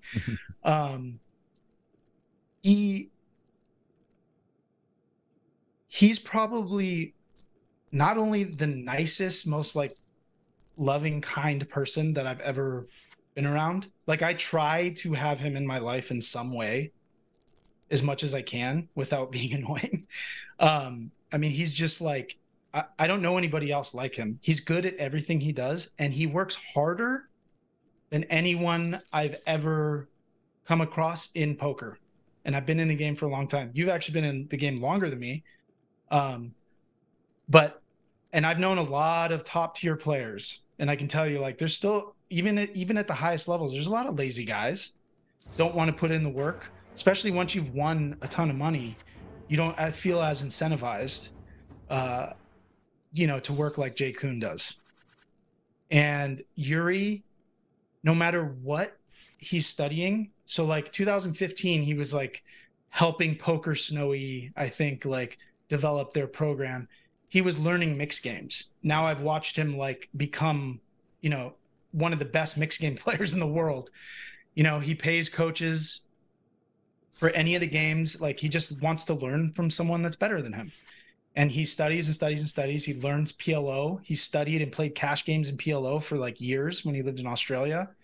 And he's just the hardest working guy that I've ever seen. And it's just like the clearest example of how you get to where you want to go is like you're singularly focused and you dedicate almost all of your time and energy. And now he has a family. So he still works his ass off. But it's going to be interesting to see like how he finds that balance, especially if like kid number 2 comes in. Yeah. Picture. How do you do it?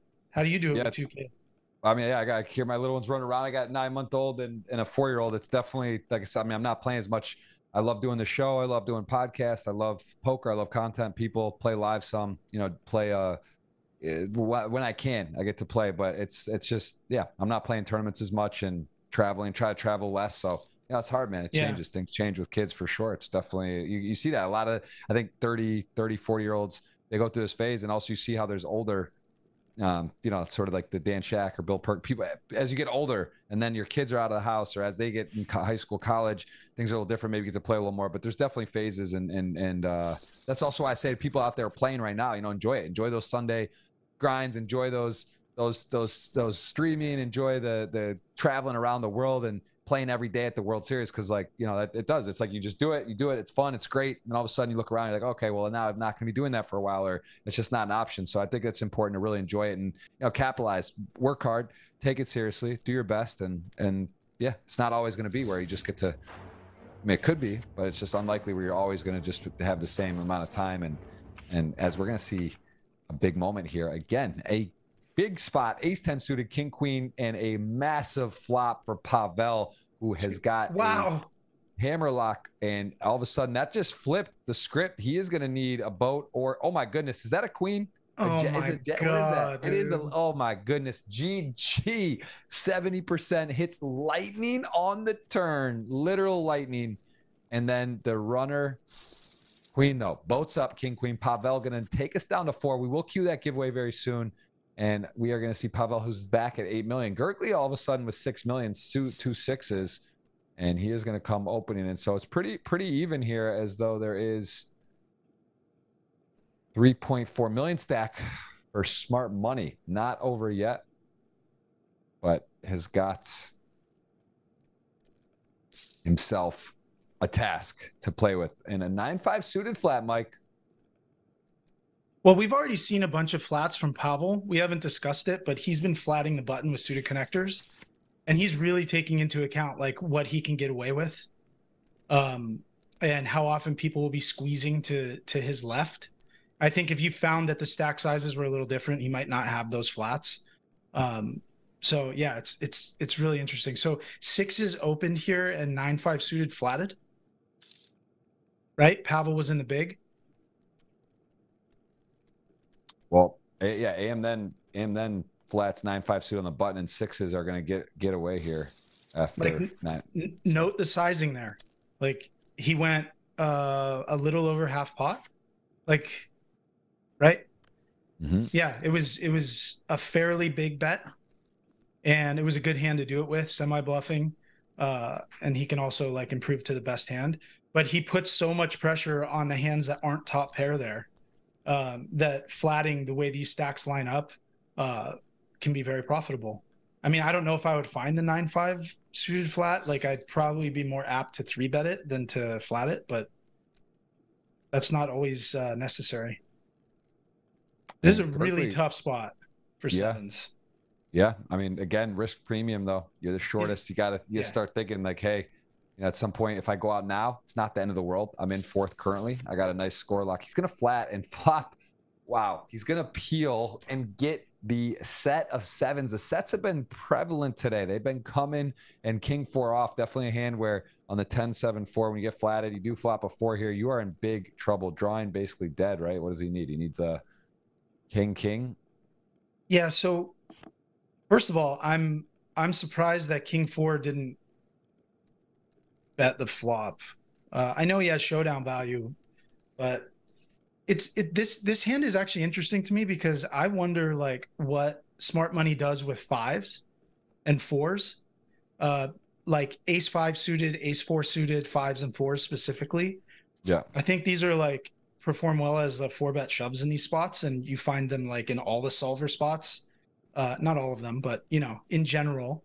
And the fact that he flatted 7s and didn't shove it is like really interesting to me. Like if he's really well studied and understands that like this doesn't show up against an opponent that's actually finding the king 4 off 3-bet.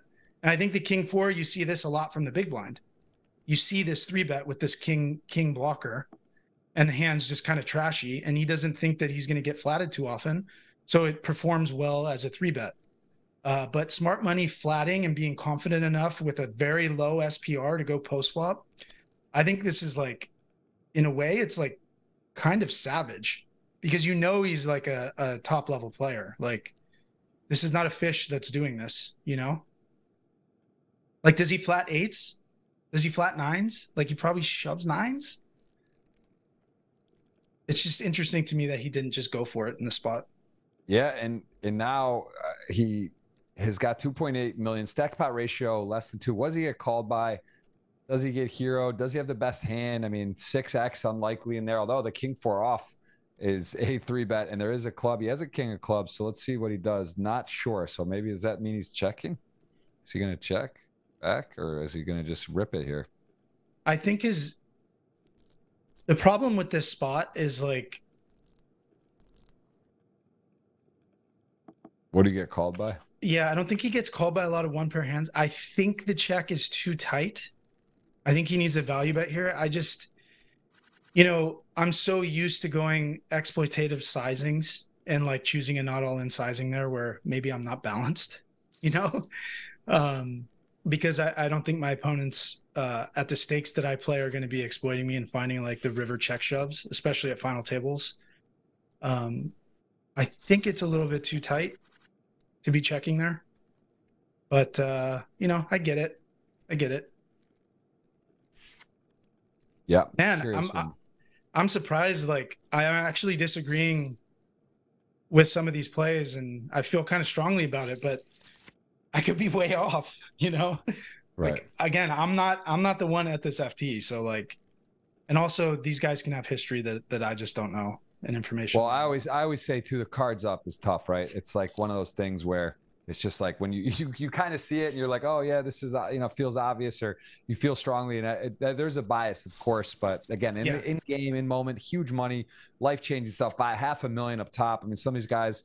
This is just a Tuesday for them. Other guys, this is literally their moment, right? It's a lot of money. You don't know, they might satellite in. Looking at some of the results, some of the history of some of these players, they don't have such a pedigree or haven't played this event many times. So it does make you think maybe they did satellite in or taking a shot. So yeah, it's exciting, and it's great to see a healthy prize pool. And again, a mix today of some of the biggest names in the game, and then also some up and comers in Pavel. Should he be allowed? I don't know. This guy, I feel like he's got to be some kind of handicap on the distribution. He's got an ace king suited a handful of times. He won a flip, and now he's got aces, and he's going to come out attacking, but not going to be getting looked up here, as we see almost 100 people have hit the thumbs up. Appreciate that, and we will have a giveaway for you as well coming up here. So I retweeted that soon.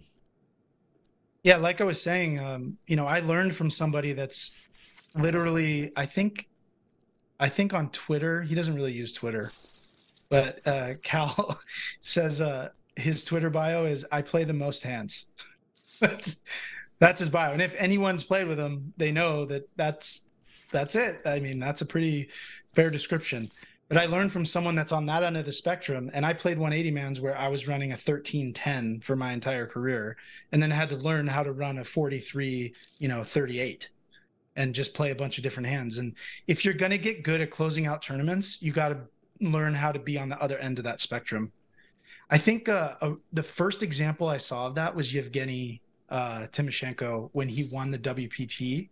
I think maybe it was the 15K, the player championship or something. Like this is way back, like 2007 or 8 or something like that, maybe even earlier. That's a good final table to go back and watch, where he won it for like, I don't know, 1.5 or 2 million or something. He's just playing like every single hand. This is interesting. So King 5 suited opened under the gun, sevens just called about a little over 30 bigs. Wow. Whoa, man! If he checks this one over, this could be interesting. Or does he just think that the guy won't fold because like who has a 7 here? This is a pretty crazy run out. I really like a check or a very small bet here against Pavel, because I think Pavel is going to look at this board and understand that, like, I don't think he's going to have small bets here. Pavel's either going to have checks or big bets, and I don't think you're getting a lot of value by going big here. Like, I don't think Pavel's like, obviously smart money has way more sevens in his range after defending the big blind. Pavel doesn't have that many, but he's going to understand that like it's so infrequent that he has a 7 here. I think on this run out, like you got to give Pavel some rope. I think you just have to. I think you either make a small block bet and try to get raised, or get called to chop and win the money. Wow, I was just gonna say, does he ever go all in? I swear, I was just thinking like, does that crazy? That sizing is so crazy, and man, it really worked out for him there. That's a wild hand to put our friend Smart Money into the chip lead 9 million, and Pavel just maybe he would have done it anyway, right? With the small bet. Maybe it would have been that he was just going for it there. But yeah, that was quite a run out. So the way that Pavel looks at that spot is he sees that bet and understands on this board texture that like they're chopping a lot. And it's basically like the first person that goes all in wins in those hands a lot of the time. And he saw all that money in the middle and he's like, this guy actually does this and then folds sometimes. So he's looking at like all the times where it gets through and he ends up with all the chips, you know, with like no showdown. In my defense, my play would have worked too. If I went small to induce or checked, like he definitely would have bet, but I wouldn't have doubled, right? Like, yeah. I guess maybe he would have shoved over a small bet, but like he's not as incentivized to shove. That's wild, dude. That is so wild that he shoved there. Like he doesn't have the range advantage. I don't know. I guess he's effectively opening the cutoff, so he does have a wide range, but like against the big blind range there, that's some wild stuff. So let's see how. 6-10. I mean, this is wide open now. Everyone's got chips here. A lot of play. Where we knew it, there's more entrants today, deeper stacks, and this is here. We're going to get a treat forehand to get some real poker as there is a lot to play for. The title, the money, 100 thumbs up. Appreciate that. Almost 1,000 on watching. We are seeing a lot of interesting plays today, and that was definitely a highlight hand there. The sevens getting jammed on. Blinds are up 8160. Play going to get moving a little here more, and two suited premium hands. Well, I should say two pretty good hands here. And then has actually calmed down a bit. I think he's really done a good job of showing that early on aggression with the king deuce off and sort of recognizing how he's perceived in general. And he's sort of tailored it back. I mean, he hasn't really gotten super out of line. Even that one spot with the king 10 off, we saw him sort of wave the white flag, right? Which was, you know, you could argue that we thought he would maybe go for it there a bit more. So it's been interesting, and all players interested in this board here is a multi-way pot. King queen has the best hand, although pretty connected situation here. Yeah, something to consider at these final tables. And if any of you make final tables where like there's a delayed live stream, so it's like on a 30-minute delay, you have to assume that the players at your final table are also, you know, privy to what hands you played previously at this final table. It's something you really have to take into account. So there's a lot of levels to this. Like these guys, they should have a close friend that's very good at poker watching the stream and relaying hands to them and saying like, he bluffed in this spot. He threw away ICM in this spot and did this. Like, you know, when when he was at his big final table, I was watching at the 1K final table, I was watching the stream, like, and doing my best to relay hands and information. Yeah, this is crazy. Sorry to interrupt you, but this is a massive. Was that 7 million in the pot? Yes. 12. I mean, wow. Turns it and holds it. I'm sorry to interrupt you, but that is a completely new situation. All three players around 4 million. And now 12 million for AM, then hit a massive card there. Opens 8-9 off, king queen suited, just calls, and then the run out was pretty crazy. So yeah, a nice spot for AM then, who basically has all the other chips. The other three players combined are effectively his stack. So he is in a big position then. Do you have him, right? No. I have, yeah, let me pull it up. I have AM then. I have Alex is out. Yeah, I have Gurgley and AM then. Okay, so 14-8. You got the advantage right now. That was a massive pot. So sorry, you were saying about Cal? No, I was just saying like if you ever find yourselves in this type of situation, it may not be this particular final table. It may be live, maybe online, maybe a 109, maybe, you know, on America's Cardroom there's like the 60s, whatever. The ones that have like final table live streams that are on a delay. Like, you're giving up a lot of EV if you don't have somebody, either you pull the stream up yourself or you have somebody that can like watch it and give you some reads so you can focus. That's just the nature of the game at this point. Like if you're not doing that, you're just leaving money on the table. You have to assume that all these guys are doing that. They either have like a peer that's watching, Yeah. or they have it themselves up and they're literally watching us or whoever, however they find the stream, and seeing what hands were showed down. Because I want to know, right? I want to know what these people are capable of, if they're getting out of line or if they're not, you know? Yeah, for sure. No, and again, it's also in a vacuum on a 1 or 2 off basis, or you make an aggressive play or two, and then you can kind of tighten it up. It's all you got to respect. Every situation's unique. Every player, they also have history. They play together likely with 2-3 tables left, maybe before a bunch of times. This isn't the WSOP main on GG where there's 10,000 entries or 5,000 entries. These are 100, 200, 300, 400 person tournaments. And a lot of these guys play with each other, and girls, they play a lot together. They played prior weeks. They have history, and that's something you also have to remember when you're watching, that you don't have all that privy information, how they've battled before, what happened yesterday or on Sunday before to get to the final table. So there's definitely history and notes, and that's why, again, poker's so fun, because there's not one way to play. Yeah, that's why like tournaments are, when you play large field tournaments, you don't have to be balanced in a lot of spots, because you're not playing the same spots against the same players very frequently. But once you develop history, and maybe my HUD says that I have, and there's no HUDs on GG. Actually, there is, right? You know how many hands you have with somebody, how many hands you've played with somebody. Is this a bluff? I mean, this is a wild value bet. The 10-4.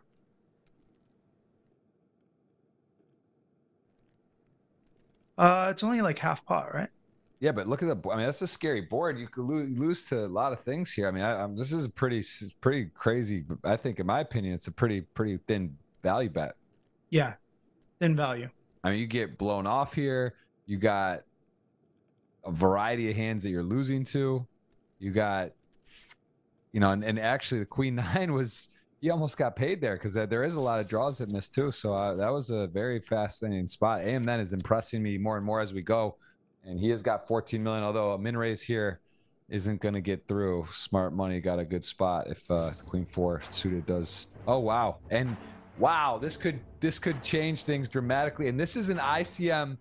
Plug this one in. You plug it in. I mean, looks like he's not folding the ace king suited, but there's so many hands he would fold. And Queen 4 actually live. He happens to be dominating suit, but this is not a cakewalk spot. Still all cards available. Queen 4 or, oh wait, ace king suited. Queen not available anywhere. That was a big turn card. Needs a 4 only, or else that's a big double. A deuce. And nice smart money that was a big moment to put it on the line there, and he did. And Mike, that is really close when you're looking around the pay jumps and that you're calling off, and there's there's 4 left there. You can see the pay jumps, how much it is. What do you think? I mean, ace king suited, that's a lot of hand. You definitely can't fold it. But that's not that interesting to me, right? Like, what does he do with ace 10 suited? Yeah, exactly. What does he do with ace queen offsuit? Yeah. Plug it in. Okay, sure. Ace king, kings, queens, you're calling, but what about sevens? What about jacks or nines, or ace 10, ace jack suited, ace queen suited, ace queen off? What are you doing? So yeah, a little unlucky there. And then kind of had a potential spot to just run over, right? That was it was all lining up, and then right away, if he gets a few shoves through, it's even less violent for himself in the volatility. All of a sudden now he does double up the player in his direct left, and all of a sudden doesn't have a huge lead, can't just kind of go crazy. But Greg Gergley is getting chipped down a bit here. And then has shown actually a similar amount of like awareness as Pavel, and he showed the willingness to be aggressive as well. So like, I think there's like, although he just gave away 25 blinds, it seems like, unfortunately he got called, but like he didn't want to open himself up to raising and getting shoved on by the blinds. And they both had like 25-ish bigs. And he just thought that like he'd rather take the EV of the shove, which I'm sure it's probably plus EV, but I don't know how much money he's actually making there. He just ran into like the nuts. But these are spots that like I've not had to go through too much, because the opponents that I play against don't find the proper amount of shoves from the small blind and the big blind. So I can get away with like min raising a lot. And so like at a lot of like low and mid stakes final tables, like you don't have to find those shoves. At high stakes, people are just going to shove over your open because they know that you can't call with very many hands compared to how many you're opening. So you have to find some hands that you, instead of like limping or raise folding, you have to have some hands that just shove. The problem with that is you're probably not very balanced in the hands that you just rip 25 bigs with, because you're just not going to have the top of your range like ever. So it actually makes it more comfortable to call off with a lot of like marginal hands like eights or that seem marginal, but you're actually like crushing his range when you call with like sevens and eights in chip EV, because like he's going to have a lot of small pairs and like queen four suited, ace two suited, like these types of hands.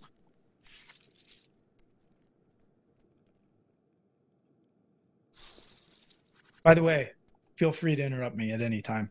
I mean, no, I mean, listen, again, #1 former pocket fives player. I know you got over 8 million in online earnings. You are very alert and aware of what's going on, and definitely appreciate having it on and getting feedback. Guys, any questions, we'll try to take some too. See you in the chat. Almost 1,000 on watching. We'll have a giveaway. I'm going to cue it very soon. Will be a keyword, plus hitting the thumbs up, and then on Jeff Gross Poker Twitter. Oh, Mike got that tweet out. That is a giveaway. $50 cash. Already 50 plus have retweeted that, so appreciate that. We've seen some very exciting poker. We've seen big pots. This has been a treat. I always say I love being on here. I do feel it's like I don't want to say a forced study session, but in a way, for me, I love it. I learn. I like it. I like hanging out with you guys and getting to see some great poker and taking notes along the way. As Nine's gonna go ahead and win that pot. Gurgley got to be careful here. Getting pretty short. 160K big blind. Pavel did make a big bluff that didn't work out. When you take in information, like if you watch this in a passive way, like we're kind of talking over it and there's some spots that we've missed, but like if you actively watch stuff and think about, like, ask yourself questions during the hand, think about what you would do. Think about why they chose this action, why they did this, why they did that. It's kind of like actively watching it. You take way more away. And so, Jeff, like, I think, you know, it's definitely a privileged position that you have where you get to do that. And because you discuss and think about the spots a lot, you probably log, even if you only log a small percentage into your actual like mental bank of hand histories and stuff that you take with you to the table, even if it's a very small percentage of this, it's definitely helping you. Yeah. Like thinking about sizings, watching hands that are interesting, spots where like where really good players are like getting out of line correctly, or like jamming the queen four suited. Like to someone that just plays poker for the first time, that would seem wild, right? That just learned the hand rankings. Yeah. But like to people that understand, they're like, okay, seems a little wide, but I kind of get it.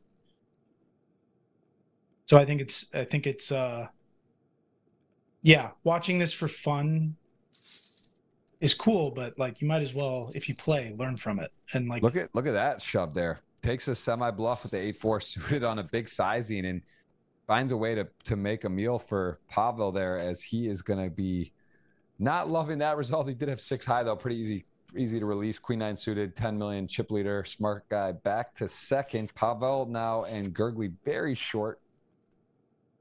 So what happened in that last hand? He jammed over a turn bet. Yeah, flop bet. I think bet. it was a big bet. He bet 750. I mean, he bet about a large size percentage to the pot and got stuffed on there.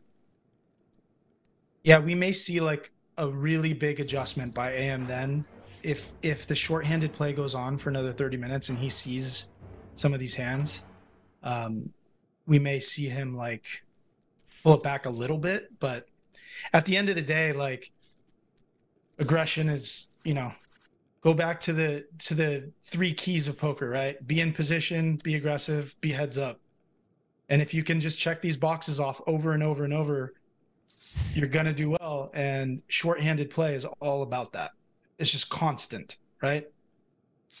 Yeah, it is exciting to see. I mean, 4-handed is such a big difference too than 6, 7, 8-handed. Some of the great players as well. I think they've really put a lot of work into the 4, 5, 6, especially in these 21 once you get down deep in a field too, right? You got to be able to play 6, 7-handed ranges, understand how that changes from 8-handed, 9-handed, and then of course heads up. Something that players probably don't put enough time in. And if you play a lot of tournaments, the big money, huge differences between first and second. It's important to have a good game plan.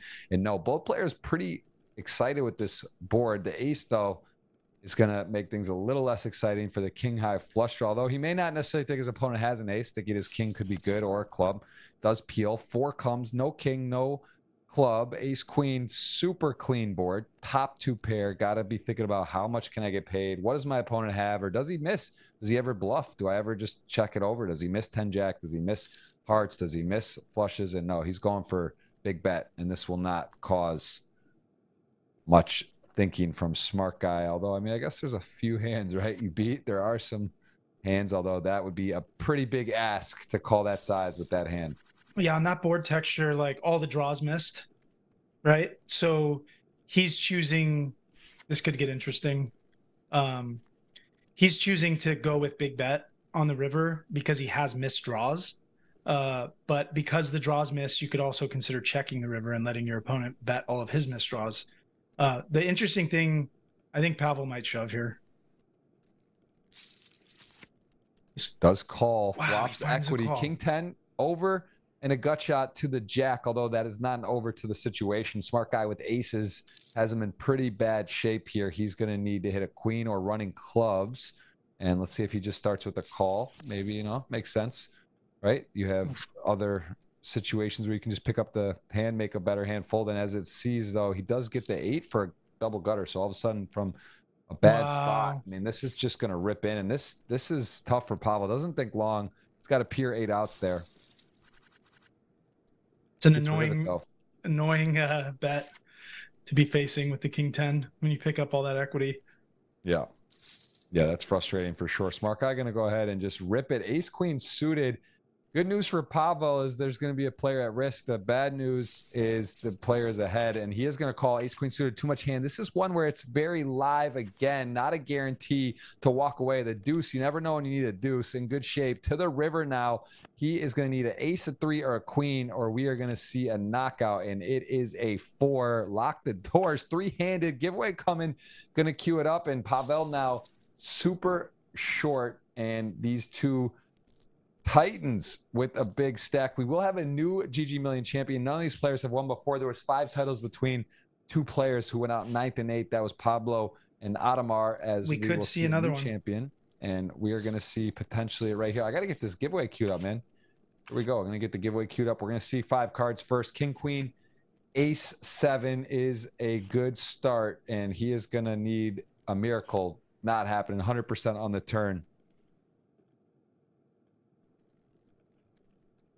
Yeah, king queens can't. I don't think you can really fold there, especially when he goes not all in. Like maybe he balances with the top of his range, but a lot of times you can take out the top there, and you just find that he has like the jack 9 suiteds more, and like the jack 10, queen jack, like suited connectors, ace X hands that you just have too much equity with the king queen. All right, I'm queuing up the giveaway. It's gonna be $50 or $100. Was limp shove deuces there. That's pretty savage to think that Pavel's gonna ISO. Yeah. Well, yeah. Saying Pavel hello to Lavender. I see you. Good to see you. I see a lot of familiar faces today. Having a fun one. 117 already hit the thumbs up. Appreciate all you. A lot of friends of Mike joining us as well. He does do coaching. Where can people look you up? I know Twitter, Strung Out 12. With Strung Out 12, but where else can people reach out to you to get some coaching or yes, strungoutcoaching@gmail.com for rates and availability. I generally do coaching like the first half of the year if I can fit it in. Second half, I'm just busy with the World Series, and then post World Series, there's either time off or there's some other series after that. Online and live that I like to play. So, well, here we got a situation where 5s are going to flat, not rip it pre or fold, and now post flop have the player in really bad shape. But let's see how he's going to call in miracle. We've been talking about it. That is the first real one we'll see in a while. What a bink there. 5s has his player crushed. The ace does come, and actually Pavel going to be a little worried though, in some respects here, right? As the hand played out, he got called, and although he does hit the ace, like there's also a lot of pairs he's probably going to think are just going to go re-raise in. So, Did he 3-bet not all in? yeah, 3-bet pre, and smart guy then flatted and then called the flop. Dude, he 3-bet not all in off of like 16 bigs or something. Let's see, 100, 200. Yeah. I mean, he's got 25 now, and there was some money that went in pre and on the flop. That is so wild.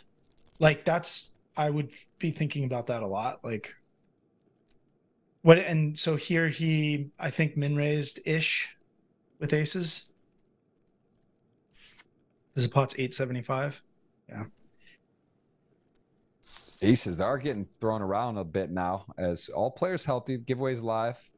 GGPoker space Mike space. Your GGPoker username. We'll get that a little bit to queue up. So it's going to be either 50 or 100, although at the moment it's looking more likely 50. But hey, I'm not going to bet against Pavel. Was my first pick. I think he was chip leader at the time.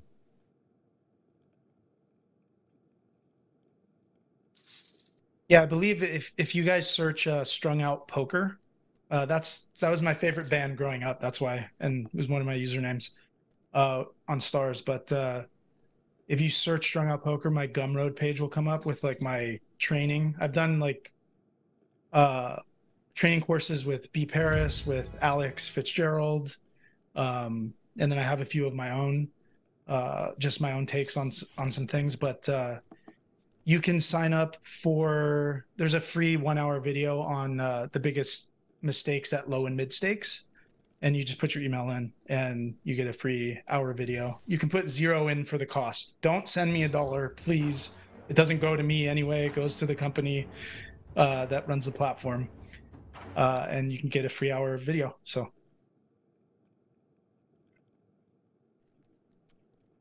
And wow, this is quite a run out for Pavel. He had the best hand the whole way, but picks up the spades. I like the big sizing. Some hands he might continuation bet with backdoor spades. So kind of, again, very aware of the situation. And now if you're smart, you know, it's tough. You have a spade in your hand, a little less likely it's like a missed spade draw. But again, at the end of the day, you have top pair. It's 3-handed, blind on blind, and top pair not easy to come by. So it's a pretty close spot here.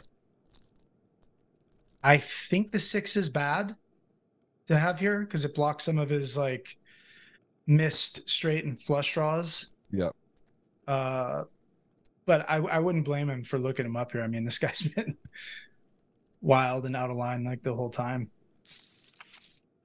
He does call. Bad news for the player smart money. That was a tough hand, and Pavel is back to 10 mil, peaking, I believe, in his stack for the day where it all started. So kind of crazy how that just all shook out.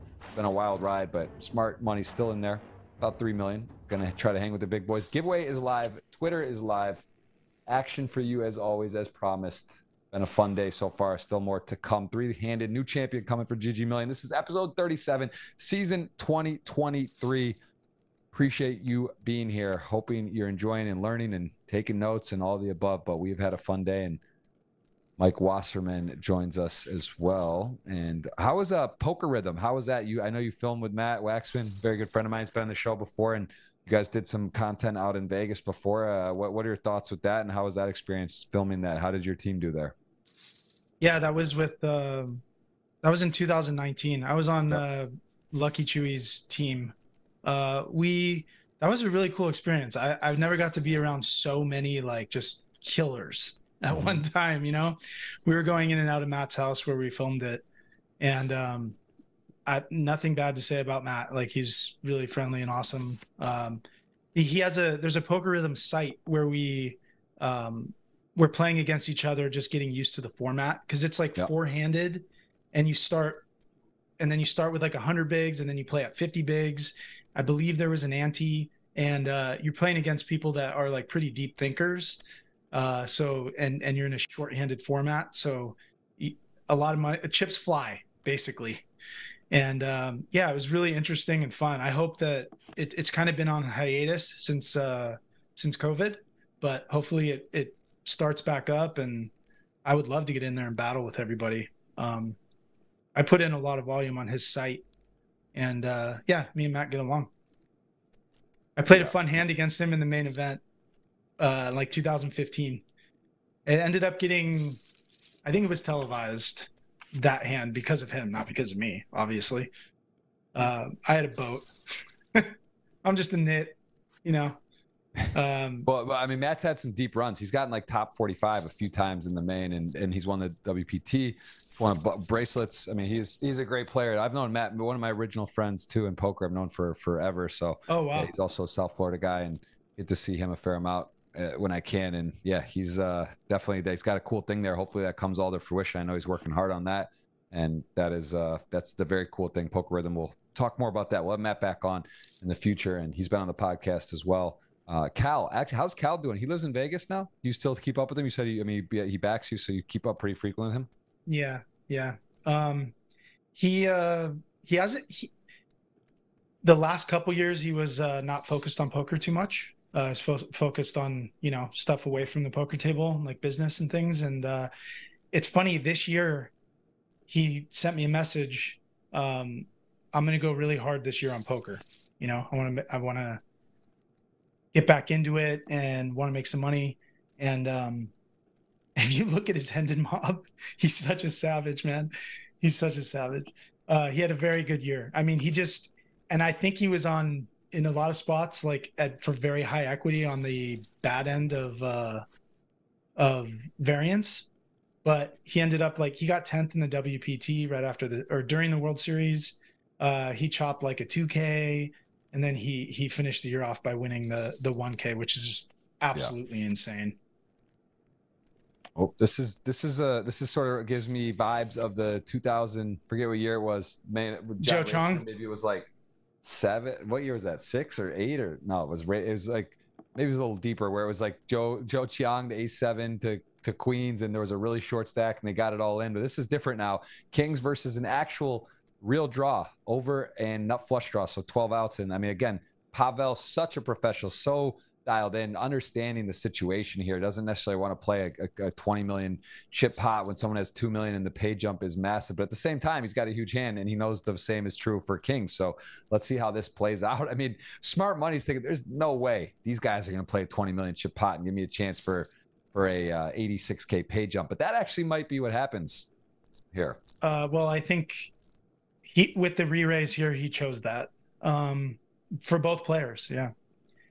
I wonder also, what Pavel, though, does he just call, or does he I mean, he's got like, okay, wow, smart money. If anyone is thinking about the Vegas and the Mirage, he is rooting for a red card or an ace, or else it will be a double, and it is that looked kind of funky, and that is a tough break for everyone involved, because now AMN, who we saw shoving very wide, is going to take advantage of this spot, and that is sick for smart money. Although he's still in it. I mean, he's still got a decent shot to ladder at least. Although AMN, we are going to pick a winner very soon here for the giveaway, as we are getting close to a finish potentially. It might be AMN running away with it.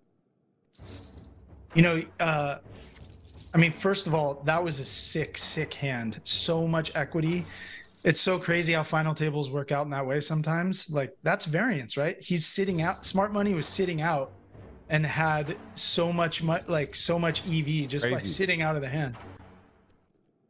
Crazy. That's why, I guess ICM, that's why it is a thing. Like, that's the idea behind it. Sometimes folding is worth more than, putting money in the middle. Collision effect is a real thing. Usually not with those stack sizes. He just called off with 8-7 off there, which is kind of crazy all around. I'm a little bit shocked by that, like, considering he can just rip in wide and not call off, and an 8 high call there. That is kind of crazy, man. That was crazy. I mean, how many blinds is that? The blinds are still, that was like 15. It was too much.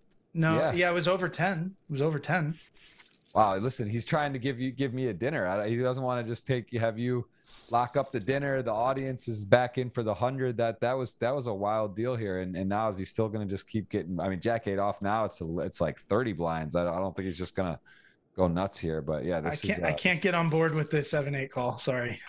Yeah, me neither. And I thought he's played phenomenal.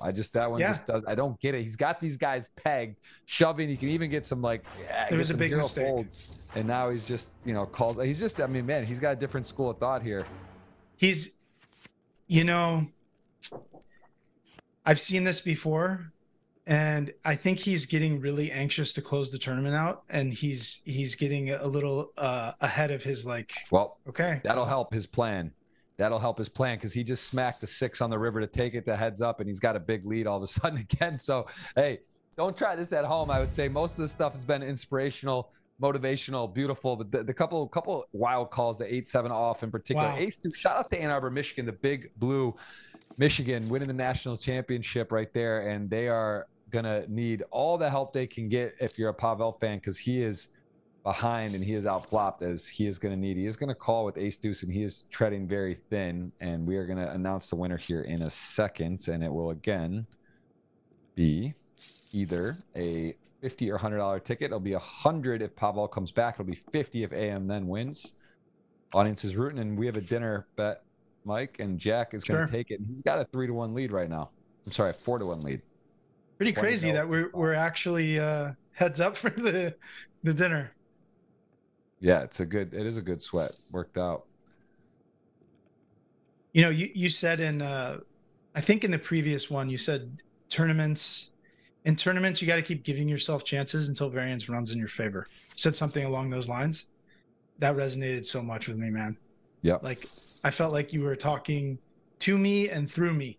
Like, 'cause that's how I've made all my decisions and how I've lasted, this long. And you've been in the game longer than me. So like if you don't think of things long term, then you just get too wrapped up in what's going on day to day. And that's it's never a good thing. Even if you're winning or losing, it's just not good. So that's part of the reason why I've chosen to be backed for so long, is not taking the downswings on my own. Yeah, I think for sure. This could be very interesting. He's shown that he wants to call in these spots. Whoa, 3s, 4s, calls it off, needs, oh my goodness, it's set over set on a heads up, and ace 2, a 2. Is he going to find a chop? No, that's silly. No, 3-4. All right, so we have got a ball game. All of a sudden it was 4-1. Now it's 3-2. And This is a wide open game, Mike. I hope you weren't making dinner reservations and picking your spot, because it is not over. And this is who would have thought to go set over set? I mean, it was all in pre, but still, what a wild hand. And I am picking the winner here. You guys got another second to hit the thumbs up on the YouTube. In the chat, welcome everyone. 900 watching right now, and we are playing to a winner, Pavel. Someone will be a new champion of the GG Millions. We'll be back next week as well. I actually just reached out to Cal. I haven't talked to him in a long time, seeing if he'll come on the show. It'd be great to have him. If you nudge him, tell him I messaged him on Twitter. Oh yeah, he won't respond on Twitter, but I'll send him a message. I'll text him. Yeah, actually, I think I do have his number somewhere too. I just been a long time since I've. Yeah, he would be interesting because he doesn't come from like these like solver streets, right? He was crushing like the 05 to like 2000 whatever 14 era, and he would provide some unique kind of perspective. Yeah, no, he's one of those guys I never really got to know very well, but we, back when I was playing a lot, we would always see each other and talk some and text once in a while. But yeah, he just seems like one of those just like really laid back, cool guys, great guys, and someone I'd never got to really get to know. So yeah, it'd be great to have him on. Yeah, he's a good dude. Well. I'll reach out to him. Good. Well, I guess we're in for. I mean, this could be over in one hand, or it could take an hour. I mean, I have no idea. Yeah, I'm thinking sooner. I mean, the fact that the willingness of AM then to just put it in pre and go for it, I think that's just going to be likely happening here, where it's happening soon. And AM then, I mean, we saw Pavel make a move here on these boards. Interesting to note, if you're playing with Pavel in the future, he does attack. He full aggression on the 5-liner. I mean, of course, situationally, right, where it is, what the range is, what happened, which part of the board it is. But again, he's shown very aggressive behavior here. And I wonder if AM then might even go the other way here. But he's shown he's just willing to fire. Let's see if he might even just go for it here. Although that's not a typical play where you see people just rip on a big bet on the river in these spots. But he does fold. AM then seems to be he's kind of shown his hand of his strategy, like from four or three-handed down, like him calling the shove with 7-8 and then calling with the king six. Like I think he thinks he's the worst player at the table and is just trying to take 40% where he can find it, or 30%. I get it. I mean, again, I thought first of all, he's played pretty well. The fact that he's going with that king deuce off 3-bet early, that stands out and resonates with me, that he's, you know, aware of situations and who he's going after and what he's doing. So I don't know about that necessarily, but like the thing I just don't understand is why call off though, like sure shove. And he had the dream scenario, right? They were both down to like 2.8 million at 200K big blind or whatever. Maybe he doesn't know it was the dream scenario. Like I don't know, man. Like calling 15 bigs with 7-8 is like not a thing. So like, yeah, it makes me think that like he might not be quite as aware or studied as we originally thought. But it's not that bad of a strategy. If you think calling off is generally not good, but if you think, like we said earlier, that everyone's better than you, then like jamming on people and playing like all in pots against professionals when you're an amateur, like that's a pretty viable strategy. Yeah. Jamming, right? Jamming. Not calling, yeah. Because it gives you two ways to win the hand. When you jam, they fold and you win, or they call and you win, or you lose. But you have two ways. When you call it off, and this is why Vlad folded the ace-3. When you call it off, you got to win, because your chips are at risk 100% of the time. That's why, like, in final table situations, it seems like calling is lower variance in a lot of spots, but a lot of times, like, shoving is the lower variance play. Pavel thinking of calling here. He is going to get an AM, then is back up to a healthy lead. Nice value bet and pretty speculative call, I guess. See what he's thinking there. 4-6, 6-7, Jack Queen. You know, one spade. There are hands that bluff, and also AM then willingness to bluff. So again, part of the nice thing about playing aggressive and playing a lot of hands is you do get paid, right? You do get to value bet then, and it's definitely, I will say, over the years in different styles playing, I feel like it's a lot more fun to play a lot of hands than play tight, right? You just kind of get to be in there more. You get to mix it up. You get to do a lot of, you get a wider range, and as you get more experience, you get more dangerous. That's for sure. That's not always what gets you. I'm a big believer in, like, do you remember Mehmet Mori? Yeah. He used to play a style where he ran like really tight stats at the beginning of tournaments, and he would go deep in a lot of tournaments. Wow, he just flops it here. Unfortunately, Pavel doesn't really have anything. And then he would play like a psycho at the end of the tournament. So he would actually like flip his strategy almost. Where he'd be play tight aggressive the whole time and then play loose aggressive at the end of the tournament. You know, it's funny. I never knew what Mehmet Mori means or meant until recently, and I remember that screen name. You know what it means, right? Yeah, seize the day or whatever. Or some form of that. We're all going to die. It means remember you must die. Yeah. Which is actually in tournament poker extremely relevant. That was a very famous Amir Vahidi quote back in the day, that when World Series of Poker was so fun, you know, to watch those streams and stuff. But I remember he made a final table. I think he passed away a few years later, but it was just, he was basically saying, in order to live, you must be willing to die. And that's very important in tournament poker, because you can't just blind down. You can't just hide. You gotta be willing to go for it, else you will just inevitably whatever. But that I just learned that, and I remember that screen name. All those years I played, I never actually knew what it meant or what it was in reference to. And that's basically what it means. There was a movie that came out, I think, called Mehmet Mori, in like 2009 or 2008 or something, I think. And it was about a guy that lost his memory and then regained it back, but it was all about this like seize the day thing.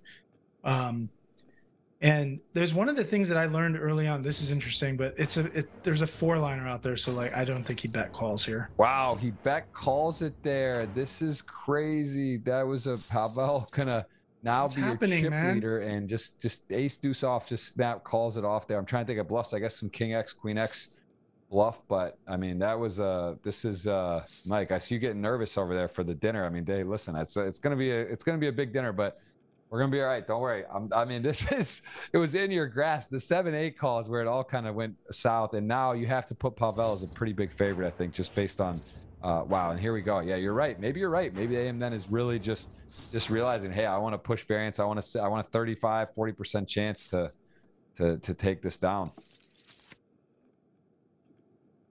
Wow. Yeah, he's really,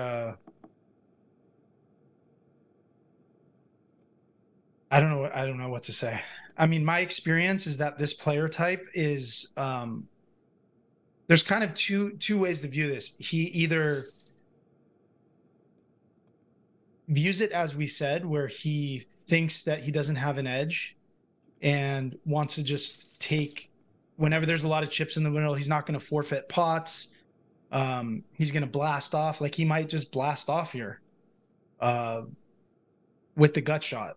Or he's of the mindset that he's not very experienced and doesn't understand how to end a tournament, and is just trying to end it in any way that he can. Like he's just, you know what I mean? Like one is an amateurish thing, and like the other one is like being fairly amateurish, but understanding like how to take advantage of that or how to deal with that.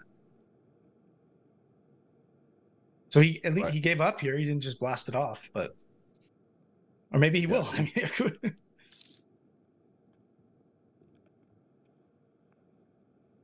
Jeff, if he calls, we're gonna have to rethink things. Yeah, we'll have to do a whole nother type of thought process here. But that is announced the winner. I just did Andrea Rudu. Congrats, you are the winner. Sturza565 is your username. You will be getting a $50 or $100 ticket from GG. It'll be either 50 cash or 100 tournament tickets here, depending who wins. If Pavel wins, you're getting 100. If it's and then it's 50, all of a sudden it's looking more like 100. But then again, now here we go. Mid pair, top pair. Pavel going to be a little sticky probably with this player showing willingness to get out of line. But I don't know. He might also just say, hey, I can find a really good spot here. Do I want to be calling? Hey, he sticks on there. And that the back, well, having the ace of hearts helps, but he wasn't slowing down anyway. He doesn't care. Yeah, he's in blast mode. They're dead even basically. I mean, relatively 250K big blind, 13 to 11. It was 4 to 1. Now it's about even. Slight advantage Pavel. 7-8. Maybe it's one of his favorite hands. Although he does have 8 high. He's got the best hand. 6-9 suited. Likely going to be winning this pot as it's got 2 hearts and a real draw. 7-8 off. Can't imagine doing much. I mean, he is behind actually. I'm sorry. 6-9 suited has the best hand, best draw. 7-8 with the reverse float here.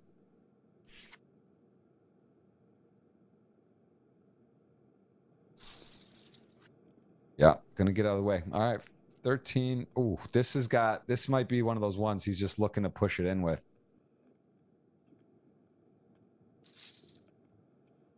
Oh, yeah, 550. I mean, ace jack, just call.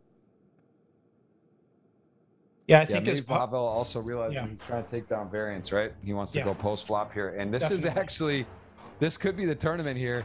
Ace jack, queen jack. We're gonna see a call here. Big favorite, needs runners or a queen. Let's see if we get a sweat turn sweat available, 9 or queen, or we are gonna have a champion, and it is, oh wait a second, a king. That is GG's. Pavel mounts a comeback, solidifies his GG Million title, picks up almost 500 grand in the rubber band.